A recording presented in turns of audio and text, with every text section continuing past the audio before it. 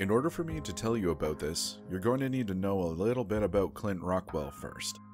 No, I've known him for about 8 years. He was always strange, to say the least, but not in the sense that made him an outcast. The opposite, actually. I guess strange wasn't the right word. Let's call him exceptional. If I were to give you a quick rundown of his life, it looks something like this. Straight A's from primary to post-secondary, full rides to Ivy Leagues, internship offers out the ass after just his undergraduate year, astonishingly charismatic and handsome. It was to the point where nobody even seemed to be bitter towards him. Not jealous either, they just admired him. But despite all the parties he was invited to, all the attempts at friendship, all the girls that threw themselves at him, he chose to be a loner. In fact, I was one of the only people he talked to. Couldn't tell you why he chose me as an acquaintance. He just did, and let me tell you, I was about as average gets, set for a life of mundanity. It all started in 7th grade. I just failed a geometry test. To be fair, I didn't really study for it, but whatever. Clint was sitting right by me. I saw him take one disaffected glance at his paper before putting it down. He got 100, of course. I guess he saw me staring because he looked down at my paper and chuckled. It was slightly embarrassing, of course. But instead of hurling an insult, he asked me if I had wanted to come over after school and study, maybe play some video games. So I agreed. That's when I started to get a glimpse into his ideals. You see, he was never satisfied with anything. I remember our conversations regarding what we wanted to do in the future. I had all the generic answers: buy a Lamborghini, a big house in Hollywood, marry Megan Fox. Yeah, I was that asshole. But Clint, he wanted something different. He had bigger aspirations. Adventure, he told me. Going somewhere uncharted, discovering something new, you know? Something that nobody's seen. At that time, I didn't know what he meant. What, like Jupiter or some crap? I asked him. He just chuckled. Maybe, something like that. At that time, I couldn't fathom why he would want to go into space. Nothing's up there, I told him. What's the point? He just gave me an amused look. But it wasn't one of contentious superiority. He wasn't like that. He knew that I couldn't have understood, but he didn't fault me for it. Well, think about it. People's lives have become lackluster, he went on. When we have all the comforts in the world, everything turns into structure, routine, nothing new. Our destiny decided by the time we're out of college. Who the hell wants to get caught up in the rat race and just chase monotony day to day? That's the worst possible outcome. Look, that's why we watch movies and read books. Escapism. Looking for stories that are infinitely more satisfying than the one we're living in. I mean, what do we really have to look forward to?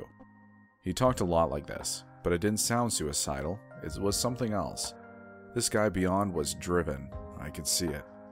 But to be honest, I couldn't tell you what he did in the long hours he spent in his room alone. He never talked about it. By the time he went off to Caltech and I went to Penn State, we started drifting apart. In fact, after the first year of his master's degree, he stopped talking to me completely. Stopped talking to anybody, actually. When he didn't go home for spring break, his folks called the cops. Apparently, he'd stopped going to class as well. They looked for him, but there were no traces. It was a cold case going nowhere. However, I do remember the last time we had communicated. He'd sent me a Facebook message. This is all that it said. Do you want to be part of something? It's a project I'm working on. I can explain more later. I'd sent him a message asking about specifics, but he never responded. That was the last I'd heard of him for about 7 years. That was before he knocked on my door in the middle of the night some hours ago. I wasn't going to open up at first. These kinds of stories never end well.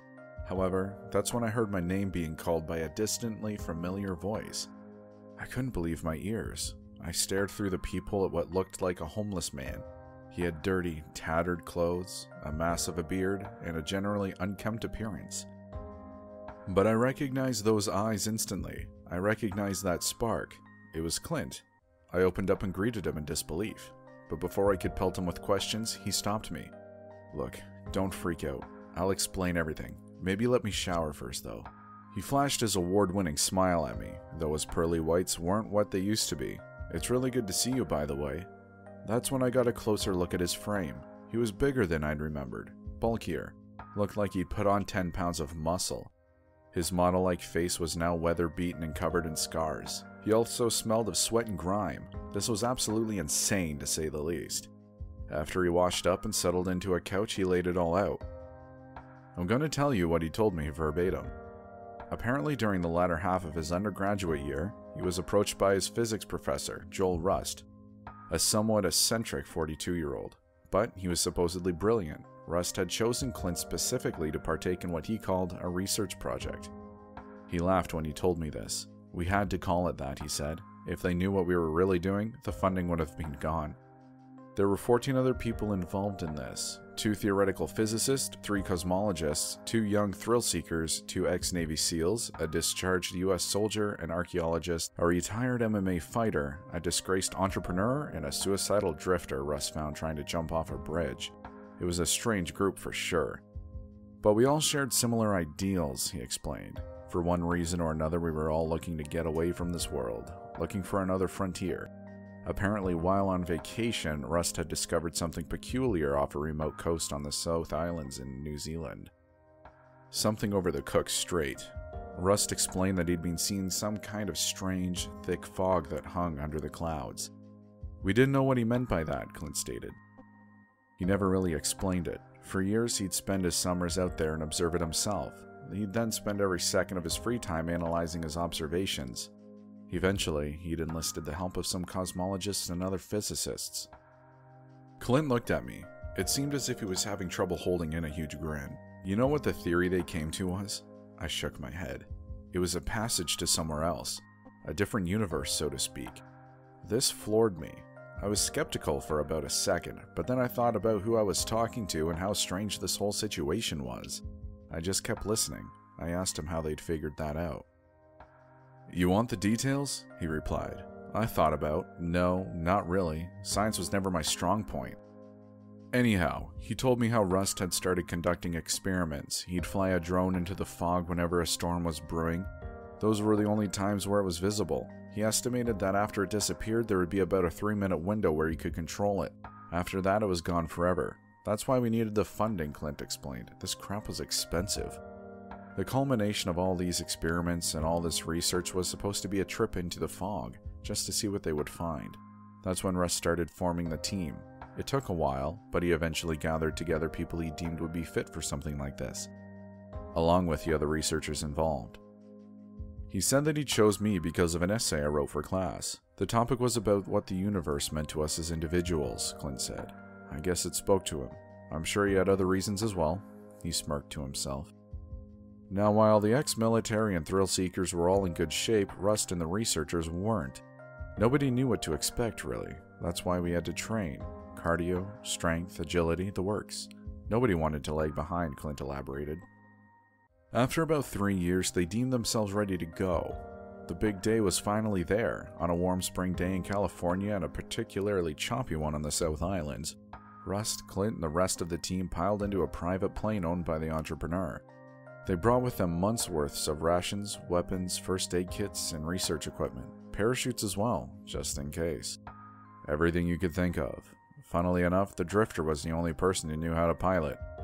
I remember thinking that this was bat crap. Wait, I asked him. So you guys were just going through this? Was nobody scared of what could happen? He just chuckled. So we have a bunch of insane researchers, soldiers scarred by combat, thrill seekers, a suicidal guy. Don't even get me started on myself. And you think we gave a crap? No, I guess we weren't. As it turns out, they figured out what Russ was talking about when they got close to this thing. Apparently the fog was dark gray, almost black. It was maybe 100 meters below the clouds and it was massive. The strangest part was that it didn't move at all, and you could clearly tell where it began and where it ended.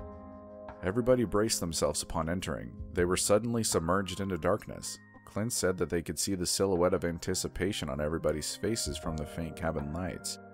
After 3 minutes, the plane starts malfunctioning. Here's the screwed up part. Russ never actually told anybody about the drone experiments until afterwards. So when this happened, everybody started freaking out. Nobody was expecting it, but soon after, a wave of light filled the plane. What they saw out the windows was incomprehensible. A dark, foreboding landscape. Heavy rain pounded the windows while a cacophony of violent lightning bolts struck around them. To make matters worse, the plane was headed down, into a black ocean beneath. As they got closer, they could tell that there was definitely movement in the water. Large movements. And they weren't just waves. Luckily for them, the plane was also on a trajectory for a landmass up ahead.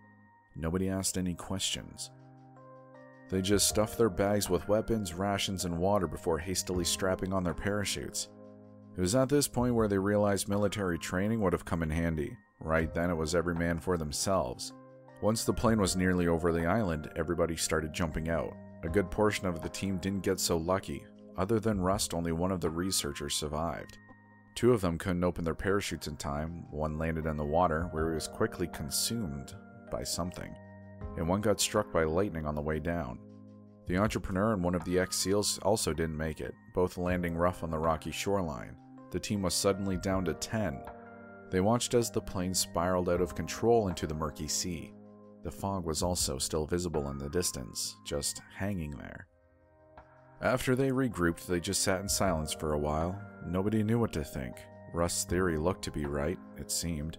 The island itself was pretty similar to tropical ones you would find here on Earth, except for the trees, as tall as apartment complexes, and the fact that the sky was always cloudy. They'd later find out that this place had a name, Dusk Blue. Another peculiar thing was that the lightning never seemed to strike land, only the ocean. Good news for them. They started by making their way into the jungle in front of them. With nowhere else to go, this is all they could do. Amongst them, they had managed to take 6 pistols, 4 machetes, an assault rifle, and a shotgun. No reserve ammunition, though. They had also concluded that they had about 5 days of food and water for all of them. As they made their way across the land, some creepy, unexplainable crap started happening. The MMA fighter, they called him Duke, went to go piss in some bushes at one point. About 30 seconds later, he ran back to the group, freaked out and hyperventilating. Everybody tried asking him what had happened. That's when they looked at the clearing he had came from. Duke was standing right there with a blank expression plastered on his face. Buddy was also with them. Then, out of nowhere, his copy began sprinting backwards into the woods at a torrid pace. Another occurrence took place when they came across what looked like a void just floating in the air in front of them. It was literally a door-sized black shape that was devoid of anything. One of the thrill seekers, Jeff, stuck his hand into it for a few seconds before pulling it back. He could still move it, but had become completely numb. It stayed that way. Apparently one night, they woke up to the sound of shells blasting in the air. Lauren, the archaeologist, was shooting at something just a few meters away from where they were sleeping. Clint said it was hard to describe, something along the lines of a massive spider-human hybrid. The shotgun didn't affect it, it just crawled away. God, this sounds like a frigging nightmare. Is this what you wanted? I asked him. I was sincerely curious. I mean, yeah, this is exactly what I needed. His words sounded genuine. I guess it didn't matter that I couldn't understand him. He understood himself. He went on. 3 days passed and they're still in the jungle. They didn't know where they were heading, but nobody wanted to admit that. Rust and the cosmologist continuously record their observations while everybody else is getting antsy. They were running out of food. The other thrill seeker, Clint forgot his name, was starting to go delirious. They'd seen a small creature that vaguely resembled a chicken and he tried attacking it with a machete. Unfortunately, his throat was instantly slit upon making contact with it. Nobody went near any wildlife after that. It looked like hunting for food was now out of the question. Urgency was setting in. At night, they'd start hearing horrific, unrecognizable sounds all around them. One time they woke up to see a pale humanoid creature with no facial features sitting cross-legged just a few meters away. Suddenly, the skin on its head peeled back to reveal a singular monstrous-sized eye. It only needed to blink one more time before everybody got the hell out of there.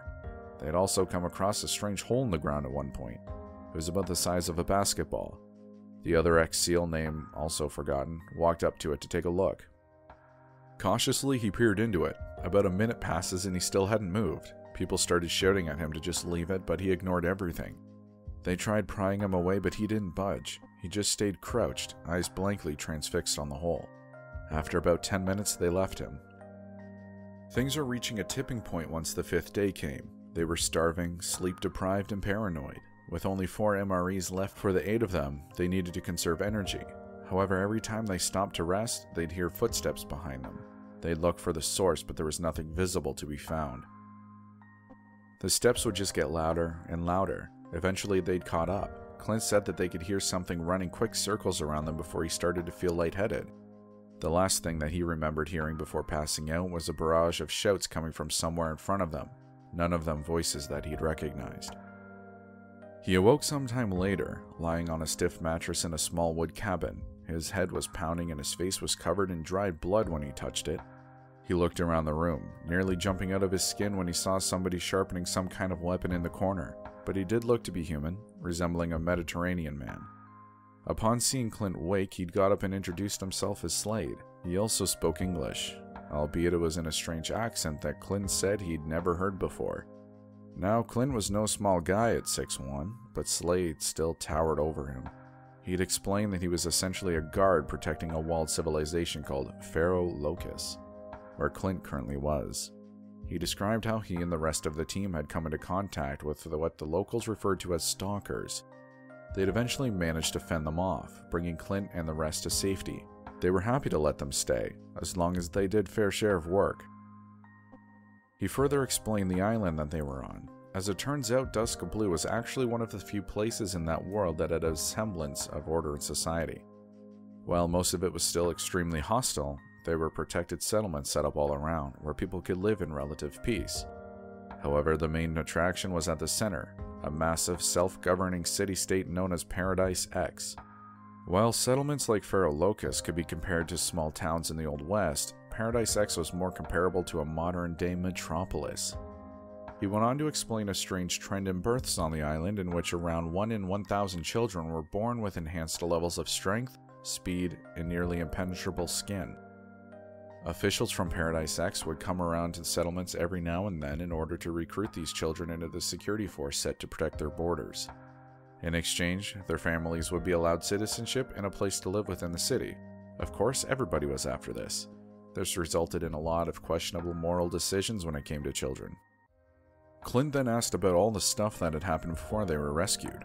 All that weird crap. Apparently Slade just sighed and told him not to worry about it.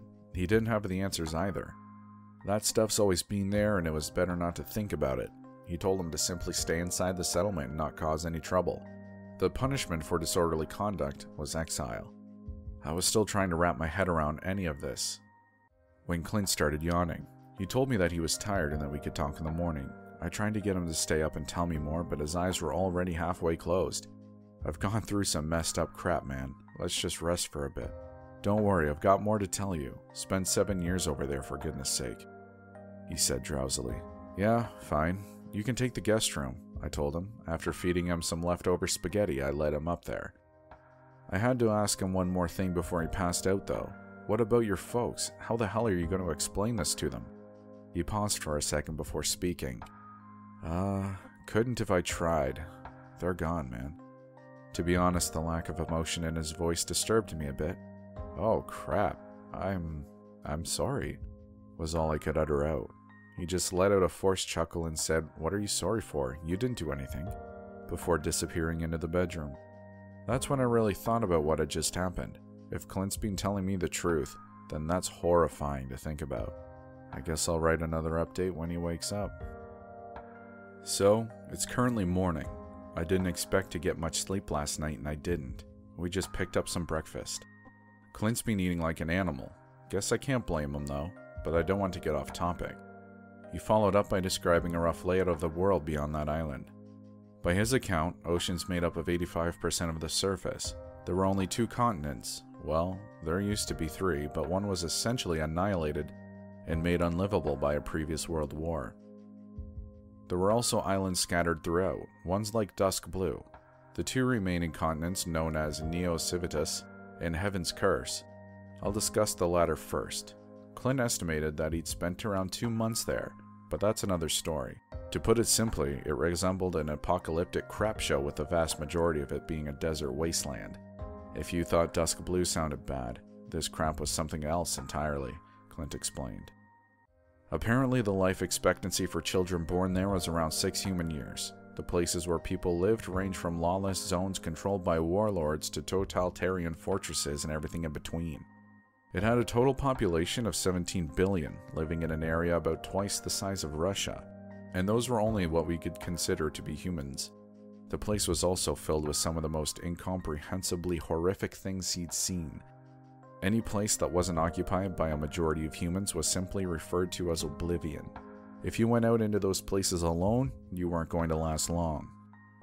Now, the creatures that dwelled within Oblivion were a bit tough to explain. Clint's experiences with them were limited. However, he'd heard that people had stopped trying to label them all. There were simply too many. He told me about some of the more infamous ones. Harbingers. These were giant winged monstrosities with sharp spikes protruding out of every inch of its body. You could barely see their skin, and even the heads were mostly covered. These things were massive, about the size of a large shuttle bus. It was rumored that the spikes coming out of their skin put them in a constant agonizing pain. Because of this, they were in a constant state of rage, slaughtering anything that moved. They were called Harbingers because whenever one arrived, many others were soon to follow. That meant unavoidable, mass-scale death and destruction. These things weren't easy to kill, and people had to prepare. Butcher Knights. Nobody really knows what these are. A theory floating around was that they were members of an ancient order of knights that had been condemned by some otherworldly being. They were now forced to roam Heaven's Curse for eternity, searching for human flesh to eat. Yes, they ate people. In appearance, they were 10-foot-tall humanoids covered head to toe in crude black armor, resembling that of a traditional knight. Upon close inspection, it almost seemed as if the armor was welded to their skin, which appeared to be rotting. They'd attack human outposts with extremely large, rusted pikes and axes. If the initial blow didn't kill you, the ensuing infection sure would. Fighting them one-on-one wasn't an option, as they could easily overpower multiple humans at once. Steam cannons had to be used to take them out. Weeping Infernos. These were also humanoid in nature. Despite always being covered in fire, they rode on top of unidentifiable creatures. They almost looked like horses, except for the fact that they had 6 legs and ran at ludicrous speeds. It's unclear if the riders are physically attached to the creatures, as they seem to have their own legs, but have never been seen to dismount. The way that they kill is actually not what you'd think. While the constant stream of flames that burst out of their bodies was certainly a cause for concern, a bigger problem was their persistent, ungodly shrieks. If you got too close to them, your brain would eventually explode. That's where they got their names from. The Hunter. This one was rare. People were unsure if there was only one of these, or if there were more. This stems from the fact that it only ever appeared by itself, but that didn't mean it was easy to deal with. Supposedly this thing was seemingly indestructible, until proven otherwise, that is. But so far, nobody's made a dent in it. However, it was only really pursuing one thing, the strongest entity in the surrounding area. Somehow it could sense them. That meant the more settlements would try and protect their most capable fighters. The more people would die when the hunter tried to get to them. Eventually, communities would just give them up and hand them over whenever he came around. They'd fight each other, and the hunter would always win. Most reports of its appearance may have been falsified, since so little people have actually seen it. However, the most agreed upon one was a being more than triple the size of a butcher knight. It had no legs, but about 12 arms that it used to attack and move. Its hands were large, covered in a caustic liquid, and could grab a human, simultaneously crushing and dissolving them in seconds. It also apparently had no face, just a large mouth filled with sharp black teeth on its torso. Ultimately, these only scratched the surface. Heaven's Curse was like the ocean, mostly unexplored and the vast majority of creatures dwelling within it still undiscovered. This was probably good. However, these weren't the only things that the inhabitants had to worry about. There was also a perplexing phenomenon that seemed to plague everybody who lived there. Nobody could explain it away, nobody could identify the source, and nobody even knew what to call it. They just accepted it. A good parallel for this in our reality would be the glitches in the Matrix some people experience. On Heaven's Curse, you could be simply walking around before getting disoriented for a second. When you'd come to your senses, you'd find yourself standing outside the civilization you were just in. Out in Oblivion, people also claimed to see things that weren't there, hear things that didn't have a source, and be having conversations before realizing that there was nobody in front of them. One of the most extreme cases were times where everybody around you would stop in place, have all their heads twist to look directly at you, and then their lips would stretch ear to ear in the most horrific grin you'd ever seen. After a couple of seconds, everything would go back to normal. Nobody would say they'd ever even remembered doing so. This happened to Clint once. You may be wondering how there could still be a constant population of 17 billion considering all of this. Well, there was one thing that people living there didn't have to worry about. That was sustenance. Now, Clint admitted that the food they had to eat wasn't very good, but it was abundant. The bark on trees was nutritionally dense, rain came regularly and didn't have to be boiled to drink, and various, albeit strange-looking root vegetables could be grown almost everywhere, with shortages being unheard of. Additionally, these medium-sized insects called salvatores were rampant all around, but they were never a nuisance, never seemed to spread disease, and if cooked, could be used as a great source of protein. That's why there were so many people. Children were being bred at a torrid rate, emotional connection to your offspring wasn't really a thing, and the ones that survived attacks by the Oblivion creatures would be trained to deal with subsequent assaults. Since food wasn't an issue, the more there were, the better chances a settlement would survive. However, the population always seemed to even itself out. The climate was also favorable. While the north and south ends of the continent had extreme temperatures, nobody really lived there.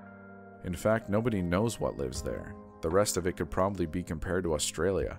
Pretty hot but still livable. There were no seasons, and the sky was perpetually covered in what looked like an orange haze, so sunburn wasn't an issue. With that said, everybody still wanted to get the hell out of there. The quality of life was still absolute crap. They all wanted to reach Neo Civitas, which they nicknamed Heaven's Promise, and that was pretty much impossible, given the fact that they were separated by as much ocean as the geography would allow. Now, Clint had never actually been inside Neo Civitas. He'd only heard about it and read descriptions. Supposedly it was only a tenth the size of Heaven's Curse, and it was named after the only city on the entire continent. Clint said that a physical description of the place would be akin to Manhattan on steroids, a megacity that was host to a population of 275 million. It was a continuous stretch of brilliant buildings and skyscrapers that lit up the night. It was also a functioning society. People had jobs, could start families, and could engage in recreational activities. Nobody had to worry about anything beyond crap like taxes and public opinion. It sounded like the rat race all over again, Clint exclaimed. While the area outside the city limits was still somewhat hostile, it was nowhere near the extent of Heaven's Curse, or anywhere else for that matter. Besides, there was a monumental metal-based wall about 400 meters tall surrounding the entire place. There were also heavily armed military personnel called Apex officers guarding it. In fact, a lot of it was comprised of the enhanced soldiers guarding Paradise X. These two places actually had an agreement where a portion of the X-soldiers would be flown from Dusk Blue to Neo Civitas in exchange for firearms. And yes, they were the only ones who had access to air travel. They were also widely believed to be the sole producers of guns and ammunition. Resources were scarce in this world, and most of them were on Neo Civitas. The few other resource-rich islands around the world were essentially picked dry by recon teams sent by the government. This was that world's only superpower. They called all the shots and went unopposed in doing so. However, there was one thing that they did have to worry about. You see, there was one thing that Neo Civitas had in common with everywhere else: the sky. It was always cloudy. Nobody could come up with a tangible explanation of why. It was always just like that. Well, that's just what those people think, Clint remarked quickly. Strangely, he didn't elaborate on that. That's when I really noticed how weird he'd been acting the whole time he'd been telling me this. There was an increasing urgency in his tone.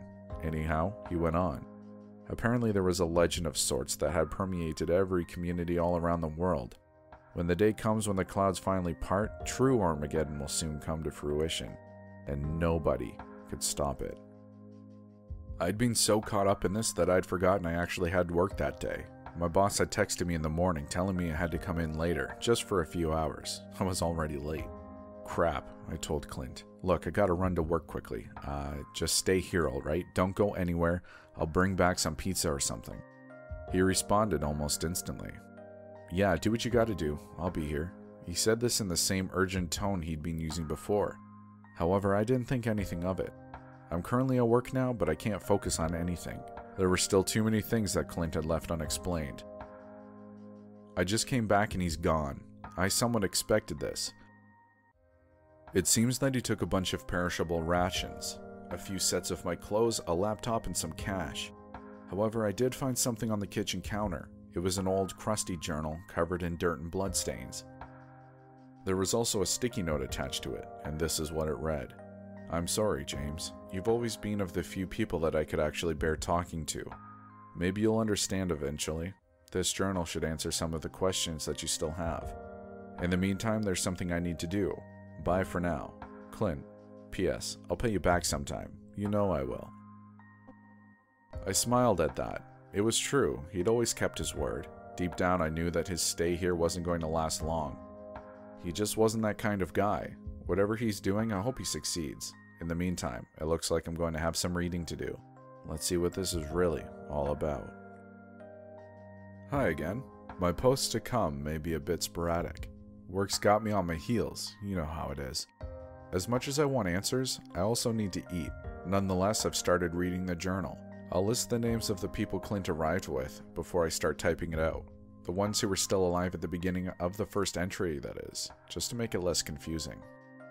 There was Clint, and Rust of course, and then Duke, the MMA fighter, Lauren, archaeologist, Travis, the drifter, Christian, discharged soldier, Hawkins, cosmologist, Kaganori, thrill seeker. Anyhow, here we go.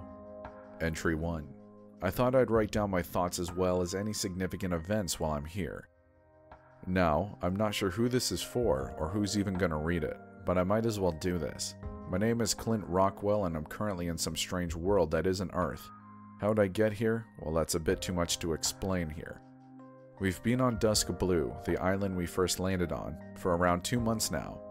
That is assuming time passes the same here as it does on Earth, and I think it does, or close enough anyways.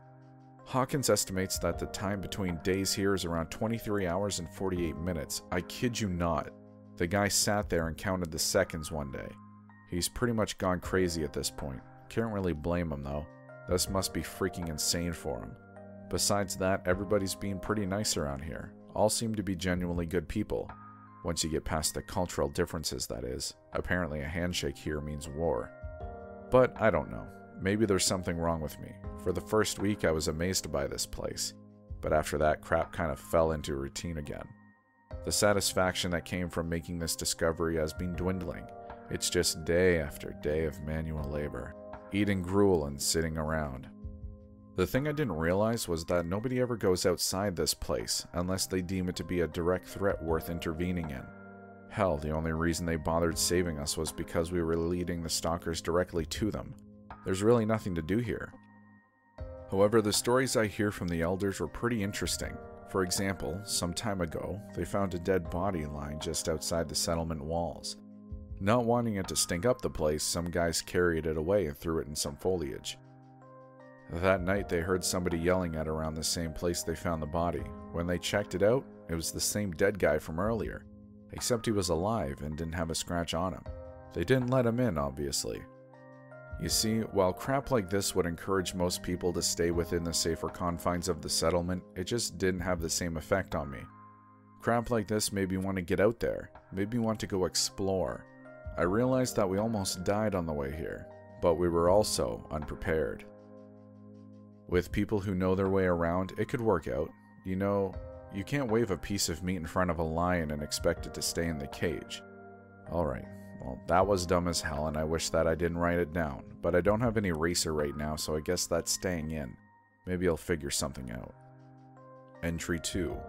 An opportunity arose just now. One of the guards here, Grillo, approached me yesterday. Apparently a convoy from Paradise X is coming around tomorrow to pick up any enhanced children. Now, there aren't actually any here, but this was his plan. As soon as they came, we would tell them that we had some. We would lead them into one of the cabins and ambush them inside, while somebody else took out the drivers. I asked him how the hell we were going to do that, since they had guns. But we do too, he responded with a toothy grin. That's when I realized we did, didn't we? Apparently, Paradise X goes off the assumption that nobody at any settlement possesses firearms, since gunpowder is pretty much unavailable on the whole island. The only reason Paradise X has them is because of a trade deal they do with some other place or something. Now, I've never done something like this, and I don't know if I ever really feel comfortable doing so. But this seems like the only way I'm getting out of here. Still, I'm not killing anybody. Grillo also told me not to tell Slade, as it wouldn't go down well with him because of past incidents. Entry 3. Grillo and I have worked it out. He's got 2 other guards in on this, and I've convinced Duke, Christian, and Kaganori. It didn't take much. They were all itching to get out of here as well.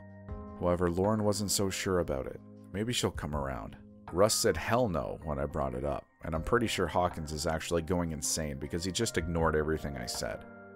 As for Travis, well, he actually seems really happy here. I saw him smile for the first time when a little girl made him a wooden necklace. I'm not going to bother him. All I know is that this is happening, and no matter the outcome, at least I've done something few others have. Entry 4. I don't know if we could gauge what just happened as a success. Still, I came out of it pretty unscathed. As for my no-kill rule, well, those Paradise X guys were horrendous. As soon as they arrived in their 3-vehicle convoy, they started causing crap. Some of them started taunting the townsfolk, while others swept the cabins. I counted 9 of them in total.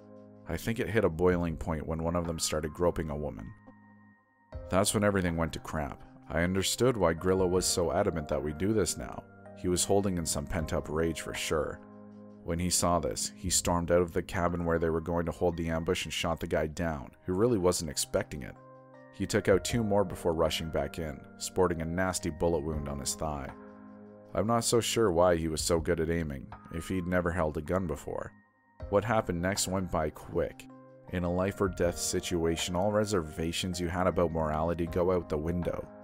I took shooting lessons as part of my training beforehand, so I managed to take out a few of them myself.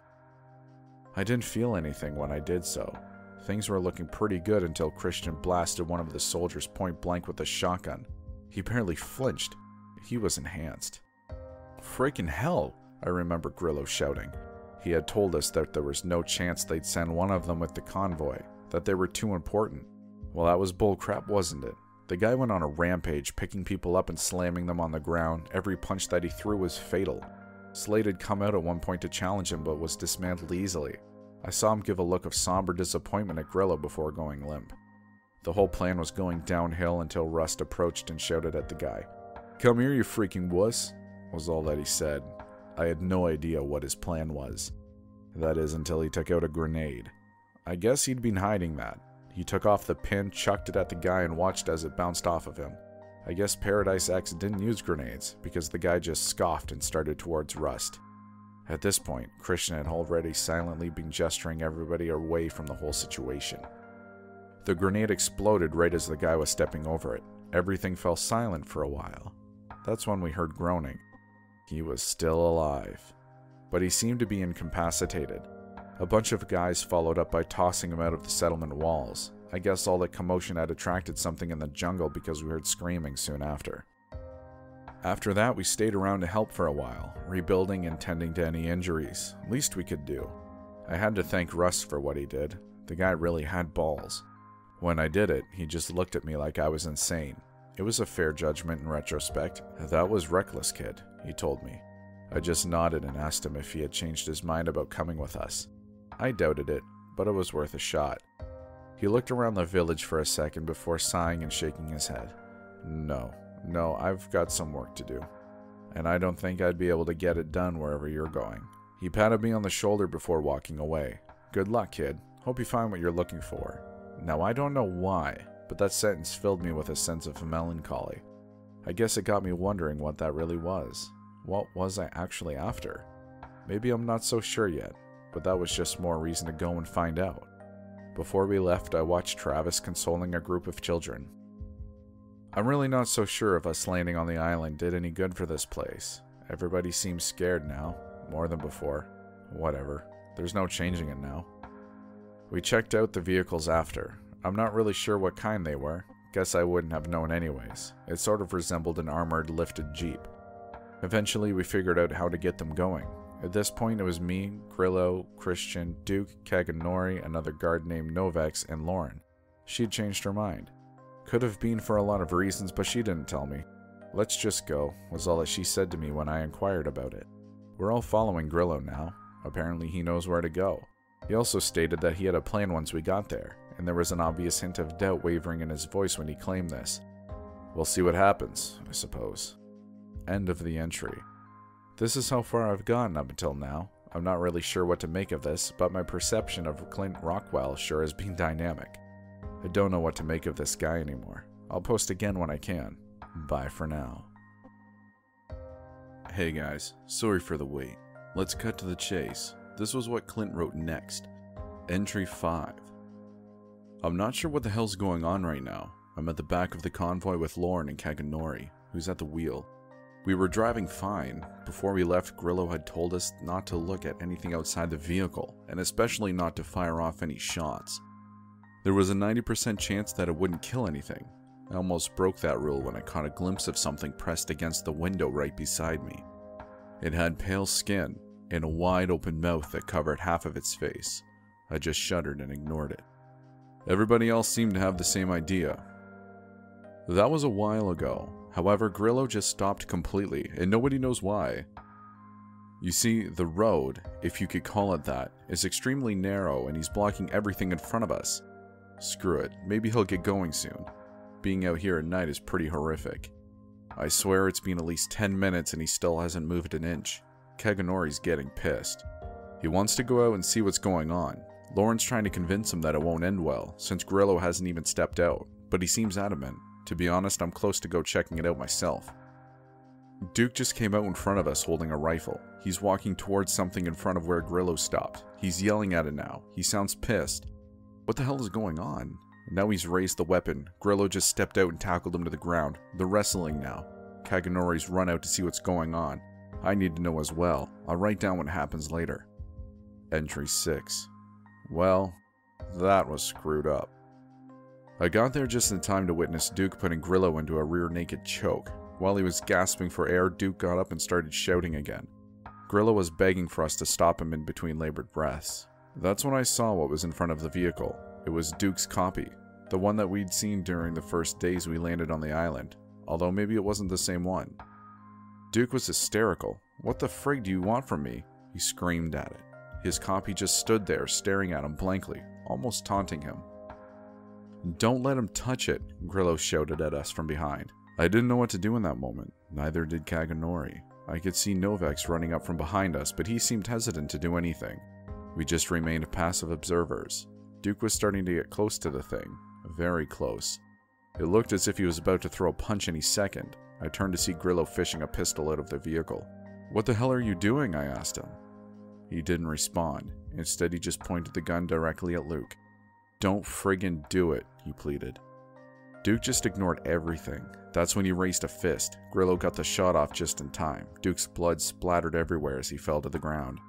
Nobody moved after that. We all just stared in anticipation, waiting for his copy's next move.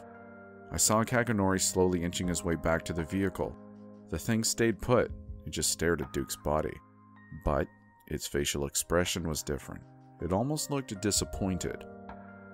That's when its body started changing. It was hard to explain. I just remember it looking surreal. Its skin seemed to be bubbling and it was growing taller.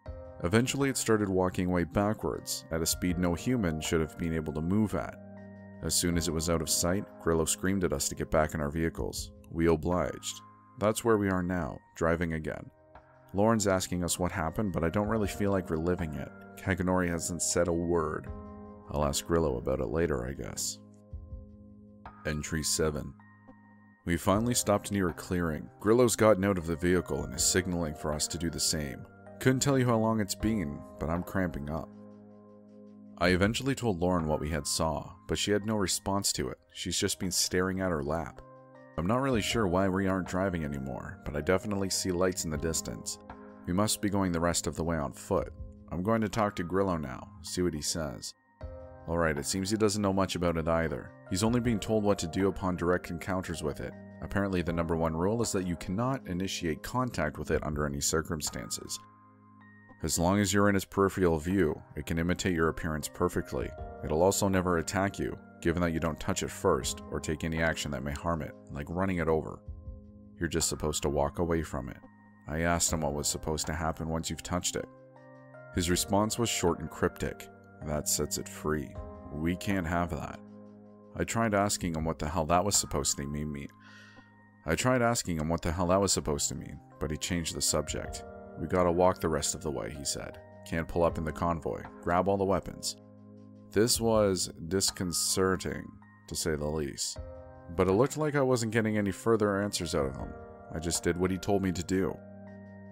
We started heading towards the clearing. Through the brush we could see the outer limits of the city. There was a big wall, looked like stone, spanning the place. There was also a large gate surrounded by guards. I could also see some buildings peeking out from the top. I'd nearly forgotten the sound of everyday city hustle at this point. This was a glimpse back into the old world. That's when Grillo dropped a bomb on us. He had no frigging plan. Apparently, he actually used to be a guard for Paradise X. However, he got kicked out for reporting the rampant misconduct his coworkers participated in. Yeah, it looked like this place was beyond corrupt.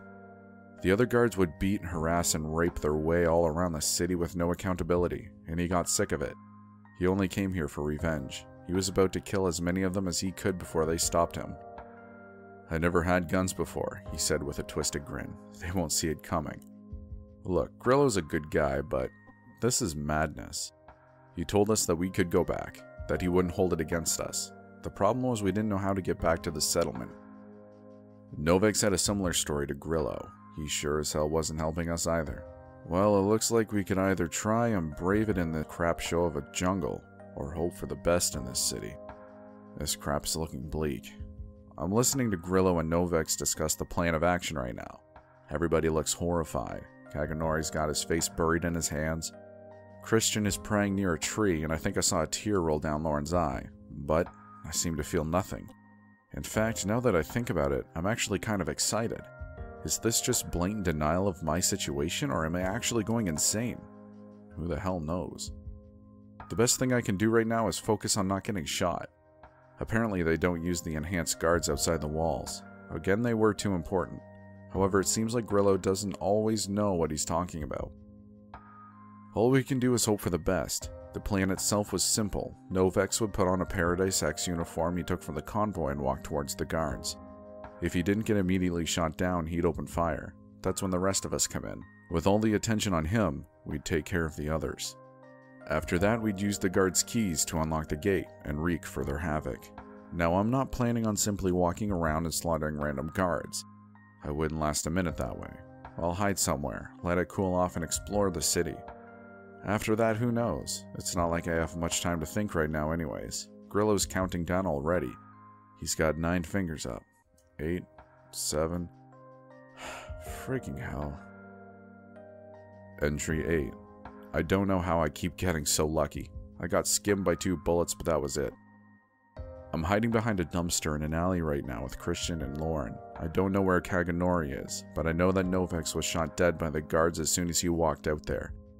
We managed to get rid of the rest of them while they were busy with him. I remember seeing Grillo take a bullet in the shoulder, Kaganori in the thigh, and one destroyed Christian's ear. But this time, Grillo was right. None of those damn super soldiers were there. However, we were also pretty much out of ammo. It didn't take long before we heard shouting coming from inside the walls. After we unlocked the gates, we were met with a large statue of some dude with a hook for a hand. A bunch of civilians started staring at us as well. Here's the thing, I expected the quality of life in Paradise X to at least be decent. However, it looked horrendous. Everybody had bags under their eyes, and their tattered clothes barely hung onto their skinny frames. They all looked like disconnected zombies. The city itself looked like a post-nuclear Gotham. There were tons of skyscrapers, but they were foreboding and dirty. There were destitute buildings lining the place, and every street seemed to be cracked. It was filled with what I assumed to be roving police squads, and the amount of people sleeping on the sidewalks was both astonishing and disturbing at the same time. I swear, I saw some dude getting the crap kicked out of him in plain view of everybody, and nobody intervened, not even the police. But that's probably because they were running towards us. However, they didn't have guns, only what looked like batons and knives. That's when Grillo went all out. He emptied the last clip of the rifle into a cluster of police before using it as a melee weapon. He was hurling loud, aggressive expletives at them while he did this. God, he really hated this place, didn't he? I needed to get the hell out of there. The last I saw of Grillo was him getting picked up and tossed into a windshield by an enhanced. I ran away from that whole situation until I was about to pass out. Civilians kept looking at us, but they didn't seem to give a crap. At this point, I still had 3 bullets left. I looked back to see Christian and Lauren not far behind. They also looked to be on the verge of puking. I didn't see where Kaganori went. That's where we are now, hiding behind this filthy dumpster trying to catch our breath. I don't know what we're going to do next. I don't know what we're going to do at all. I've killed so many people, but I don't really mind, to be honest. Entry 9. Crap. A couple of cops are walking by us right now. We decided to hide directly in the dumpster, just to play it safe. My eyes are watering, Lauren just silently gagged. It smells like nothing I've ever experienced before. I'm not sure what I can do. I have a gun, and they don't. I could probably jump out and force them to give up their weapons. Maybe I will. Wait. I just noticed that one of the cops has a tattoo on his forearm. Could it be? Holy crap, it is. It's the Chicago Cubs logo. This guy's from Earth. Entry 10. Some interesting developments have just occurred. Whether they're good or not is left to be decided. I guess my adrenaline was spiked the hell up because I decided to jump out of that dumpster gun raised. As soon as I did, both cops rushed me. They saw that I was armed, for sure, but I guess they didn't care. I shot the guy without the tattoo before being taken down by the other one. I took a couple of baton blows to the ribs before he was restrained by Christian. He groaned, shouting at me in short, guttural bursts, "Kill me! I don't care." I told him to calm the hell down. Then I laid it all out to him. I told him where we came from, that we were from Earth. His expression seemed to change drastically after that. He was listening intently. "What happened to you, huh? How'd you get here?" Christian eventually asked. As it turns out, he was a German-American named Kunz Steiner. He used to be part of the 82nd Airborne Division of the US Army. One day on a mission to Iraq, some strange crap happened. The same crap that happened to us. It was a cloudy day, he explained. 1 second, we were up in the air. You know the rest. Only 5 of us actually made it into the island. I was the one who made it into this freaking place. Apparently he killed all the guards who were outside the walls at that time. I was running on fumes, he said. I didn't even know what the hell I was doing. I guess my primal instincts just kicked in. He also realized that bullets didn't do a whole lot against the jungle creatures, so he still had plenty of ammunition at that point. When the backup came, they wanted to just get rid of him. At first, but then they realized that he could be a valuable asset. They just lost like 10 freaking guards, he recalled. I guess they thought taking me in and turning me into one of them wasn't so bad of an idea, so that's what they did. Been here ever since. Can't tell you how many times I've thought about offing myself, he continued. Nobody should live in a place like this. His voice started quivering. But I always knew something could happen. Now you guys are here. I was a bit taken aback by this. I mean, what the hell was he expecting us to do? I asked him about it. Well, surely one of you knows how to pilot, right? Unfortunately, I don't. I thought about it. Travis was still back at the settlement. I asked him how the hell that was going to help, regardless. He looked around for a bit. That's when we all heard the distant sound of a boot stomping on concrete headed our way. Look, come back to my place first. I'll tell you about it there. So that's where we went. And that's where I am right now. You'd think that somebody as important as law enforcement here would get better living conditions. This place was beyond a crap hole. It's on the 5th floor of some dilapidated building that feels like it's going down any second. Apparently Kunz only gets an hour of running water a day, and there's no air conditioning. 90% of his meals consisted of these stiff, brown energy bars. He gave us some. I almost puked when I saw something blinking back at me after I'd taken a bite. But this was his plan. He'd sneak us out of this place and we'd go back to the settlement. Kunz knew how to get there, in order to pick up Travis, who would steer. Apparently the controls were similar enough to that of Earth's. After that, we'd go back to Paradise X, break into one of the hangars where they stored the aircrafts and fly out of there in search of the fog again. In search of the way back. Obviously, there was about 1 billion things that could go wrong with this. First of all, there were apparently only 4 small planes in that entire hangar, and it was heavily guarded. But he had a solution to that. He knew about 15 other guards who also wanted out of this place. That should be enough to break into the hangar, Kunz stated. Over the years, he had told them about what Earth was like, and it fascinated them. Why they didn't just disregard him as crazy was simple. They were desperate for something else. Anywhere else. Everybody thought about doing it before, but nobody knew how to fly. This would be a golden opportunity for them. I thought about the guards that we had encountered earlier. None of them did seem to care about whether they died or not. But there was also Travis. There was no way in hell that he would come with us. He actually seemed to like it here. As crazy as it is, I can't see him willingly going back. And then there was the biggest problem. What if there was no fog to be found? Were we just going to drift around in the sky until our fuel ran out? I ran this by Kunz, and he sighed. Honestly, anywhere is better than here. If we have to land somewhere else, then so be it. I'm not staying in whatever the crap this place is anymore. His tone was dead serious, expression unwavering. He was 100% committed to this. I told him we'd do it. Christian and Lauren didn't have any objections. I guess I'd also had my fill of this island. However, I really don't think we're going to find the fog again. Deep down, I know Coons doesn't either. This is just a coping mechanism for him. This is all he's got. It's currently morning, but we're going to leave at night. Easier to sneak out that way. I have to say, I'm still exhausted. I know I shouldn't be, but I am. We aren't going back to Earth. There's no way. Entry 11. It's finally dark out. We're going for it. Coons says that there's a hidden tunnel that we can take that'll lead us out. There's also a vehicle waiting for us, which one of the other guards has set up. Entry 12. We're driving back to the settlement now. Fortunately for us, this vehicle has blinds on the passenger windows. I decided that this would be a good time to ask Coons some more questions about Paradise X.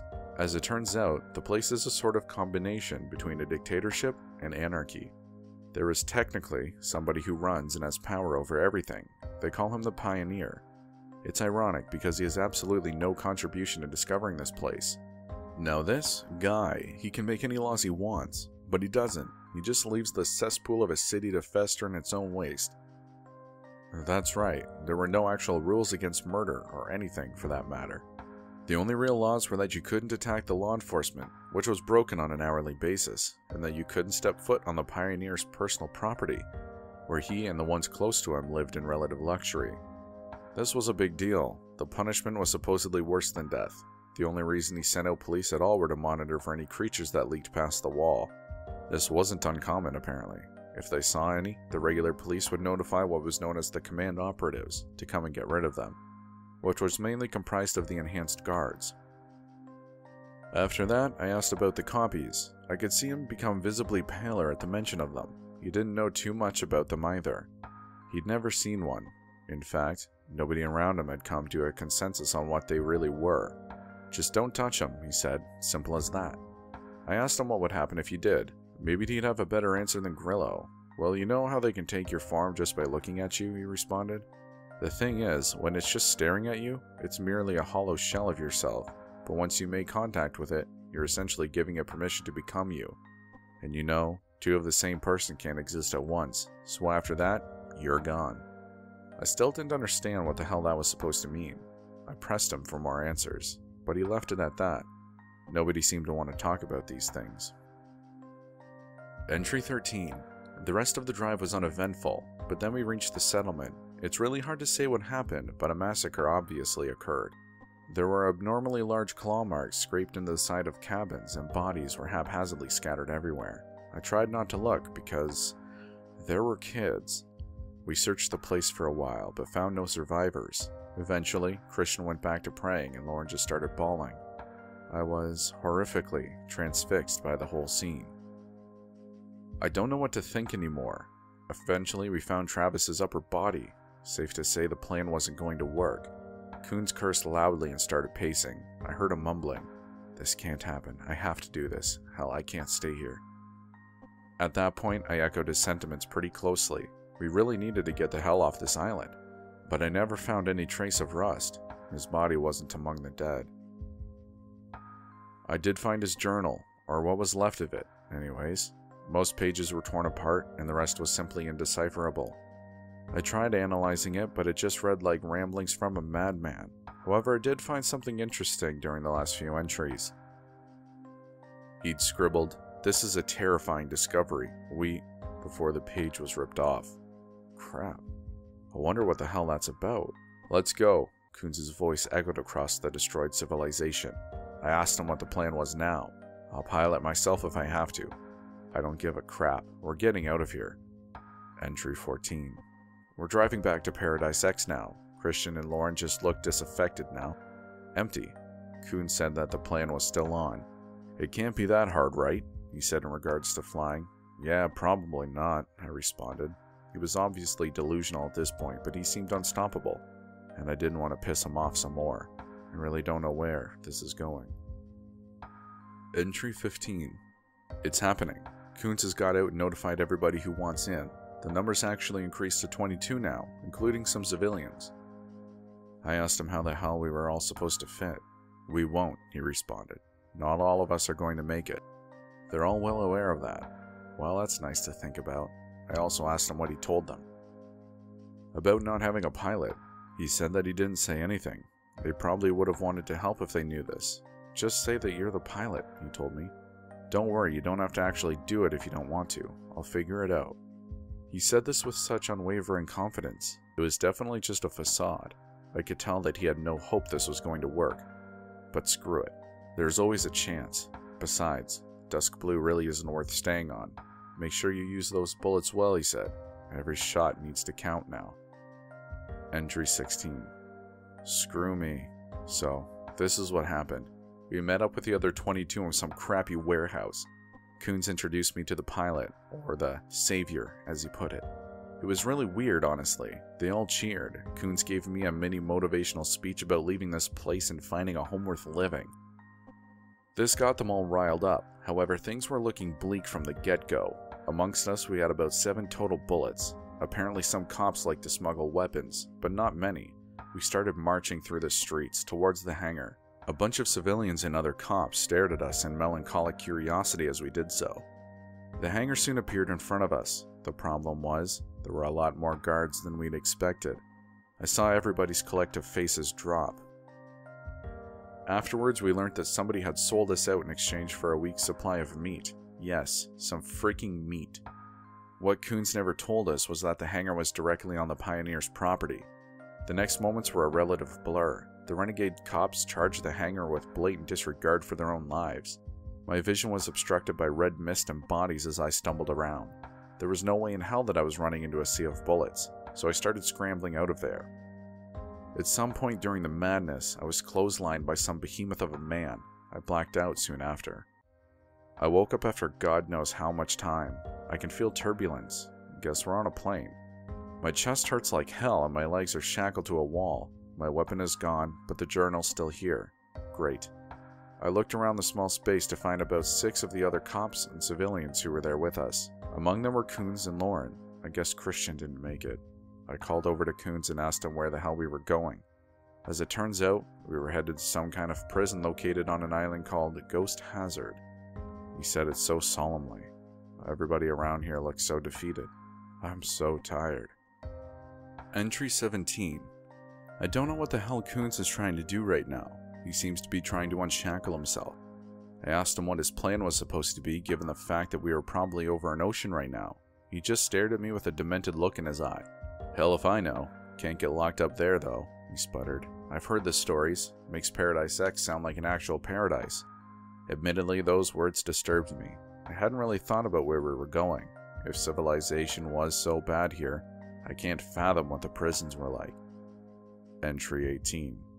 Screw me. Somebody just came in. He's tossing everybody parachutes. What the hell is happening? Entry 19. This crap. It just keeps escalating. After the guard tossed us the parachutes, he opened the plane doors. A gust of wind hit me in the face as I stared out into the black sky. Coons asked him what the hell was going on. Low on fuel, the guard gave him a twisted smirk. Can't drop you off. You'll have to make your own way there. As he started unshackling everybody, 2 other guards soon materialized, rifles trained on us. One of the prisoners tried attacking the guard upon being freed but was shot quickly. He was barely acknowledgeable beyond that. If you jump out in the next 30 seconds, you should hit land, the guard said. And I know what you're thinking. You could escape. Huh? Well, there's nobody stopping you. But it's a small island, and you don't want to find out what's on it. You got a better shot at survival in the Rift. Slightly, though. I'd later learn that the Rift was the unofficial name of the prison. The guard shot me one last smug grin before walking up and unceremoniously pushing me out. I'd gotten my parachute on just in time. He didn't give much warning. As I looked up, I saw the other prisoners coming down, one by one. As we descended, I tried to scope out the island, trying to form some expectations. He didn't lie. It was small. About the size of a large shopping mall. There was only one compact concrete structure on the entire land mass. That couldn't be the prison, right? I thought to myself. But there wasn't much time for that. I was coming down, fast. I made a judgment and opened the parachute. I eventually landed in shallow water near the shore. I tried taking a second to compose myself, but that's when I heard splashing around me. I turned around, expecting another prisoner. Nope. Instead, I was met with a mass of large, dark tentacles that pierced the water's surface, clambering towards me.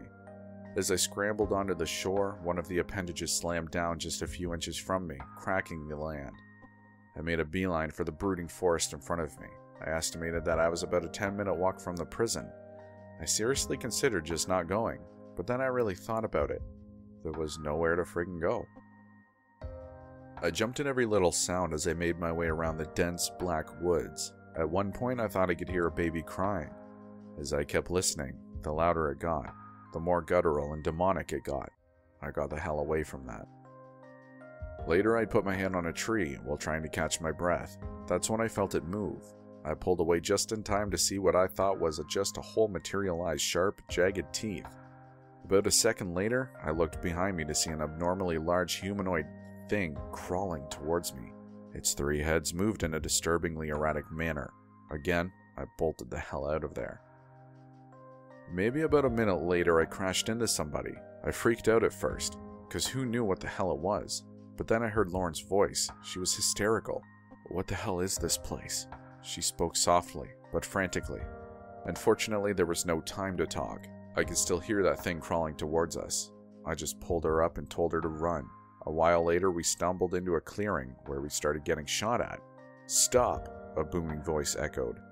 I looked up to see people wearing some kind of uniform staring at us in front of a building. This was it. A tall, threatening-looking man wearing what looked like a suit of armor started thundering towards us. I braced myself for the worst, but he just moved past. I looked back to see him sprint up to the creature and started strangling it. A freaking horrific sight it was. During the struggle, he called out to the guards. "Prisoners, take him in. You saw the plane, lazy bastards."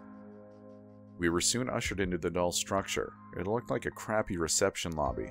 There were a few chairs and tables set up under flickering bulbs. More guards lined the perimeter of the place, with about 1 in 5 being armored. At the front there was a small desk manned by some dude with one eye and no eye patch. He sighed and started typing. What surprised me was how advanced the monitor looked. Given everything that's happened thus far, I wasn't expecting that. While he did this, the guards searched us for weapons. One of them inspected my journal for a bit, but eventually gave it back to me. They didn't even get us uniforms or anything.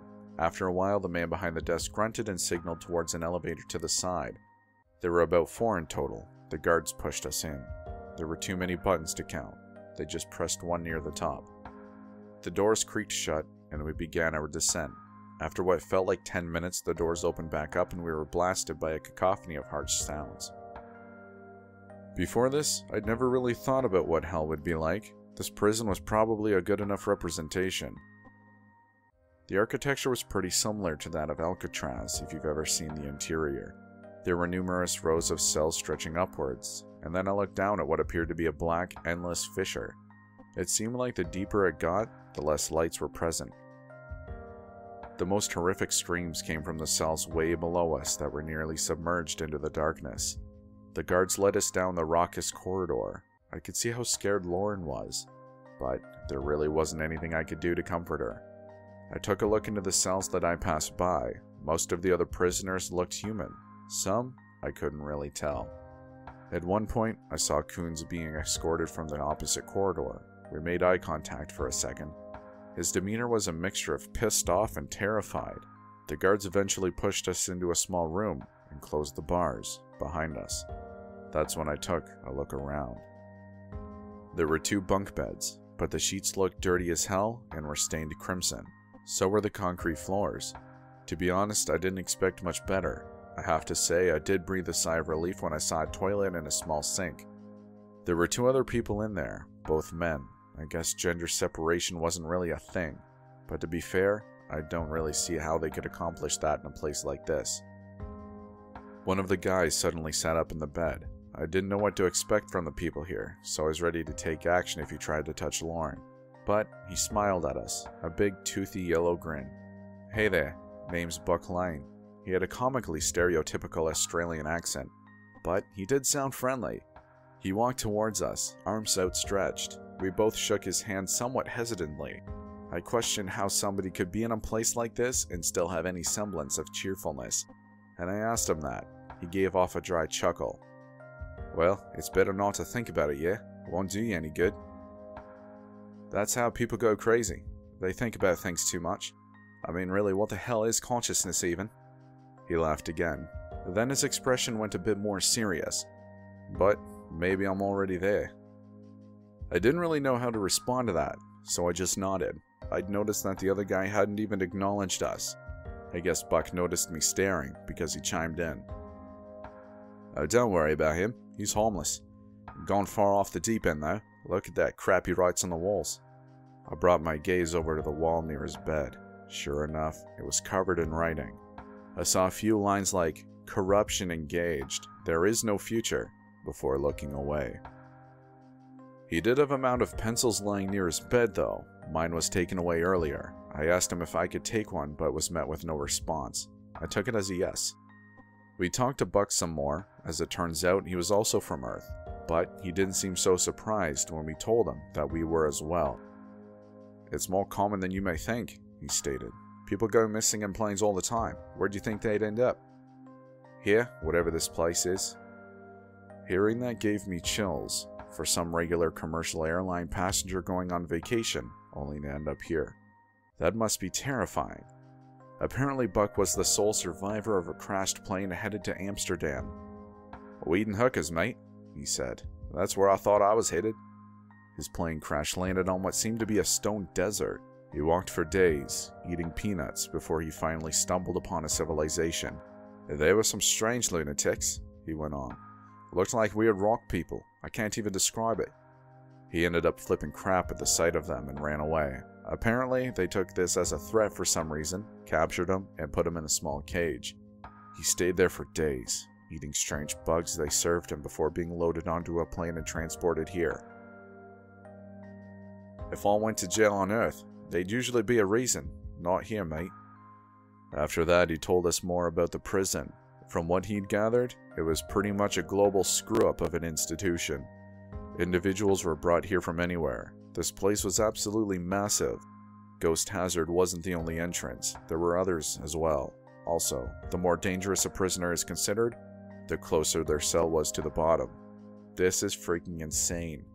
For food, twice a day, guards would bring around what Buck referred to as nutrition blocks. I'm staring at one right now. It looks terribly similar to the energy bars Coons was eating at Paradise X. Safe to say, I have no appetite. Another similarity to Paradise X stems from the fact that this place was also essentially lawless. As long as you didn't attack the guards, steal food or resources, try to escape, or cause a general large-scale uprising, you had free reign. Nobody had any obligation to step into conflicts that didn't directly affect them. However, this is the part that really sucks.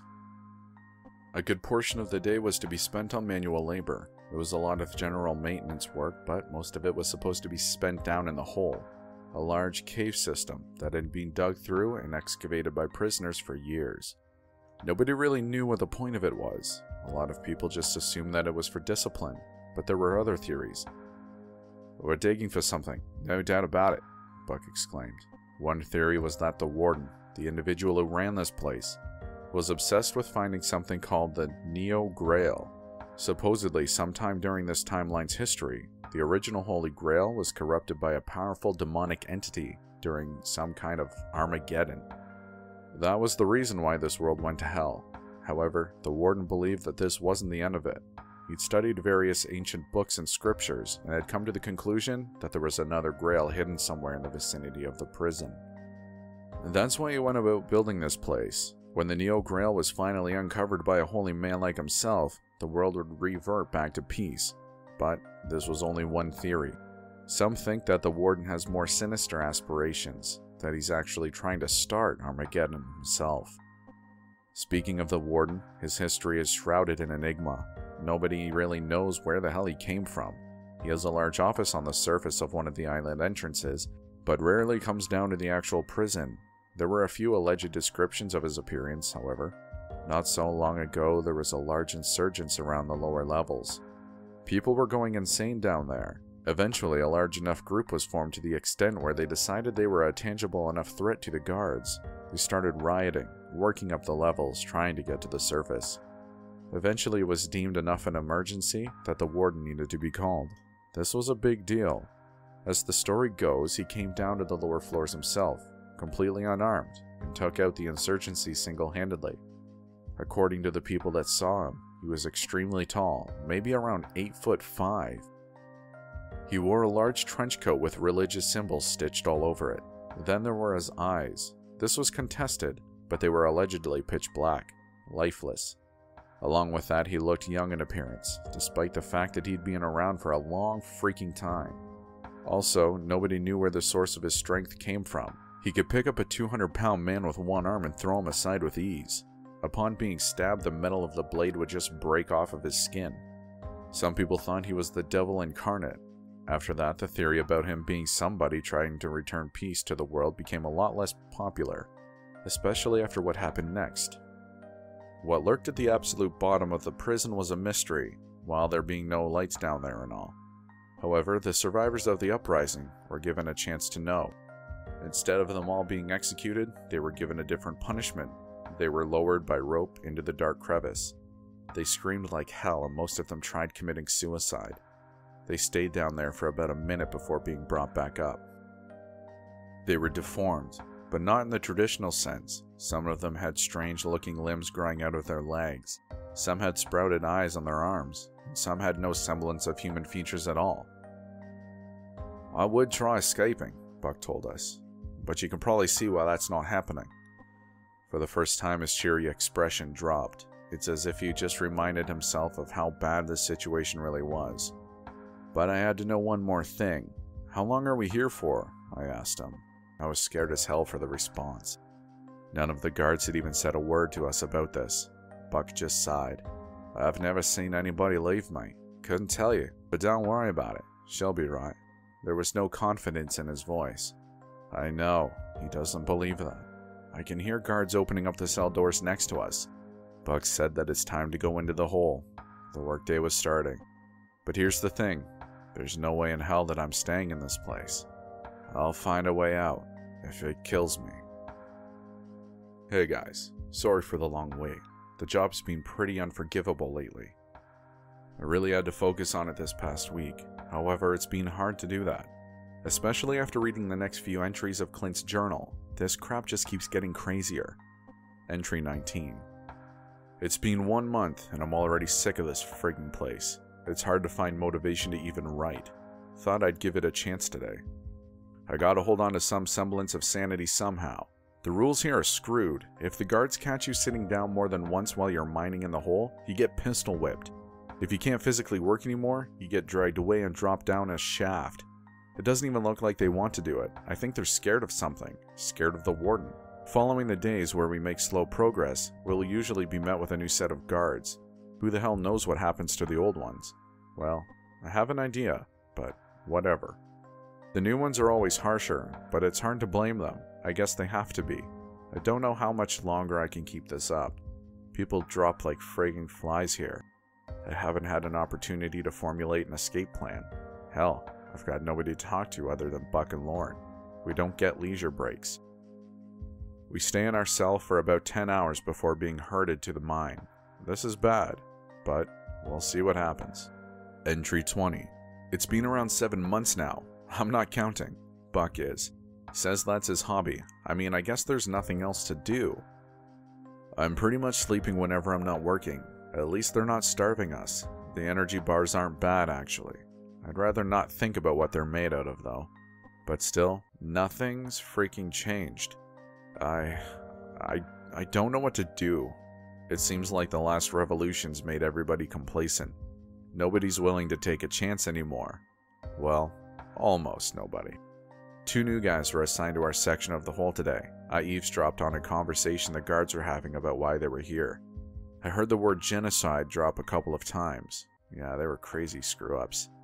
As soon as they stepped foot into the working grounds, they went after the guards. Using only their pickaxes, they managed to massacre most of them before finally being shot down. This was an opportunity, obviously, but nobody took it. I guess everybody thought there was no chance of getting out, even if we managed to take out all the guards. To be honest, I'm starting to understand them. I don't want to think about it, but if my plan is to come to fruition, then we're going to need to face the warden at some point or another. And based off of the stories, That sounds like a frigging nightmare. Entry 21. It's been about 2 years since that last entry. I have to say it's been pretty rough. I've had no motivation to frigging write anything down. I've teetered between bouts of depression and unresolved motivation. I don't think Lauren said anything in months. She just kind of sits around with a glazed look in her eyes. Just a corporal shell. I mean, I can't do anything about it. Buck's the same.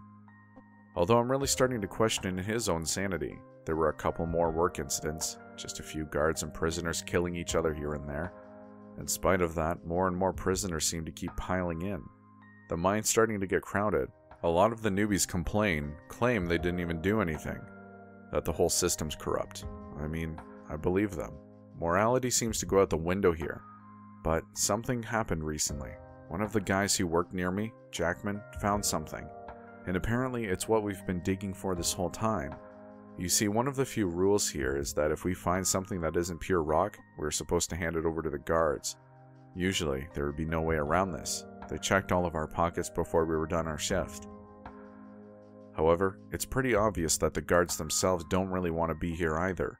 In fact, a lot of them are forced into it, mere prisoners themselves.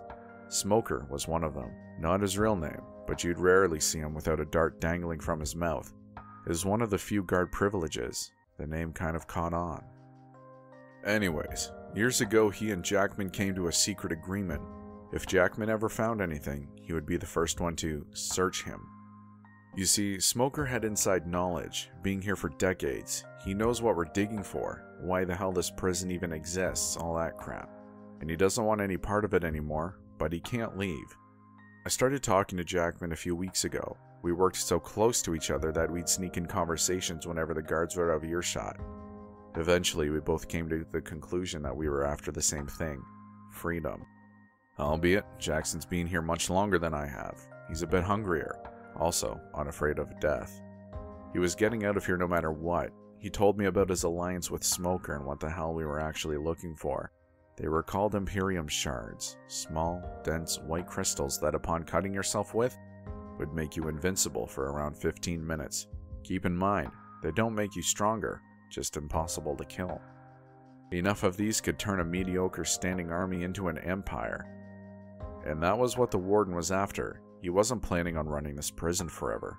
No, he wanted more.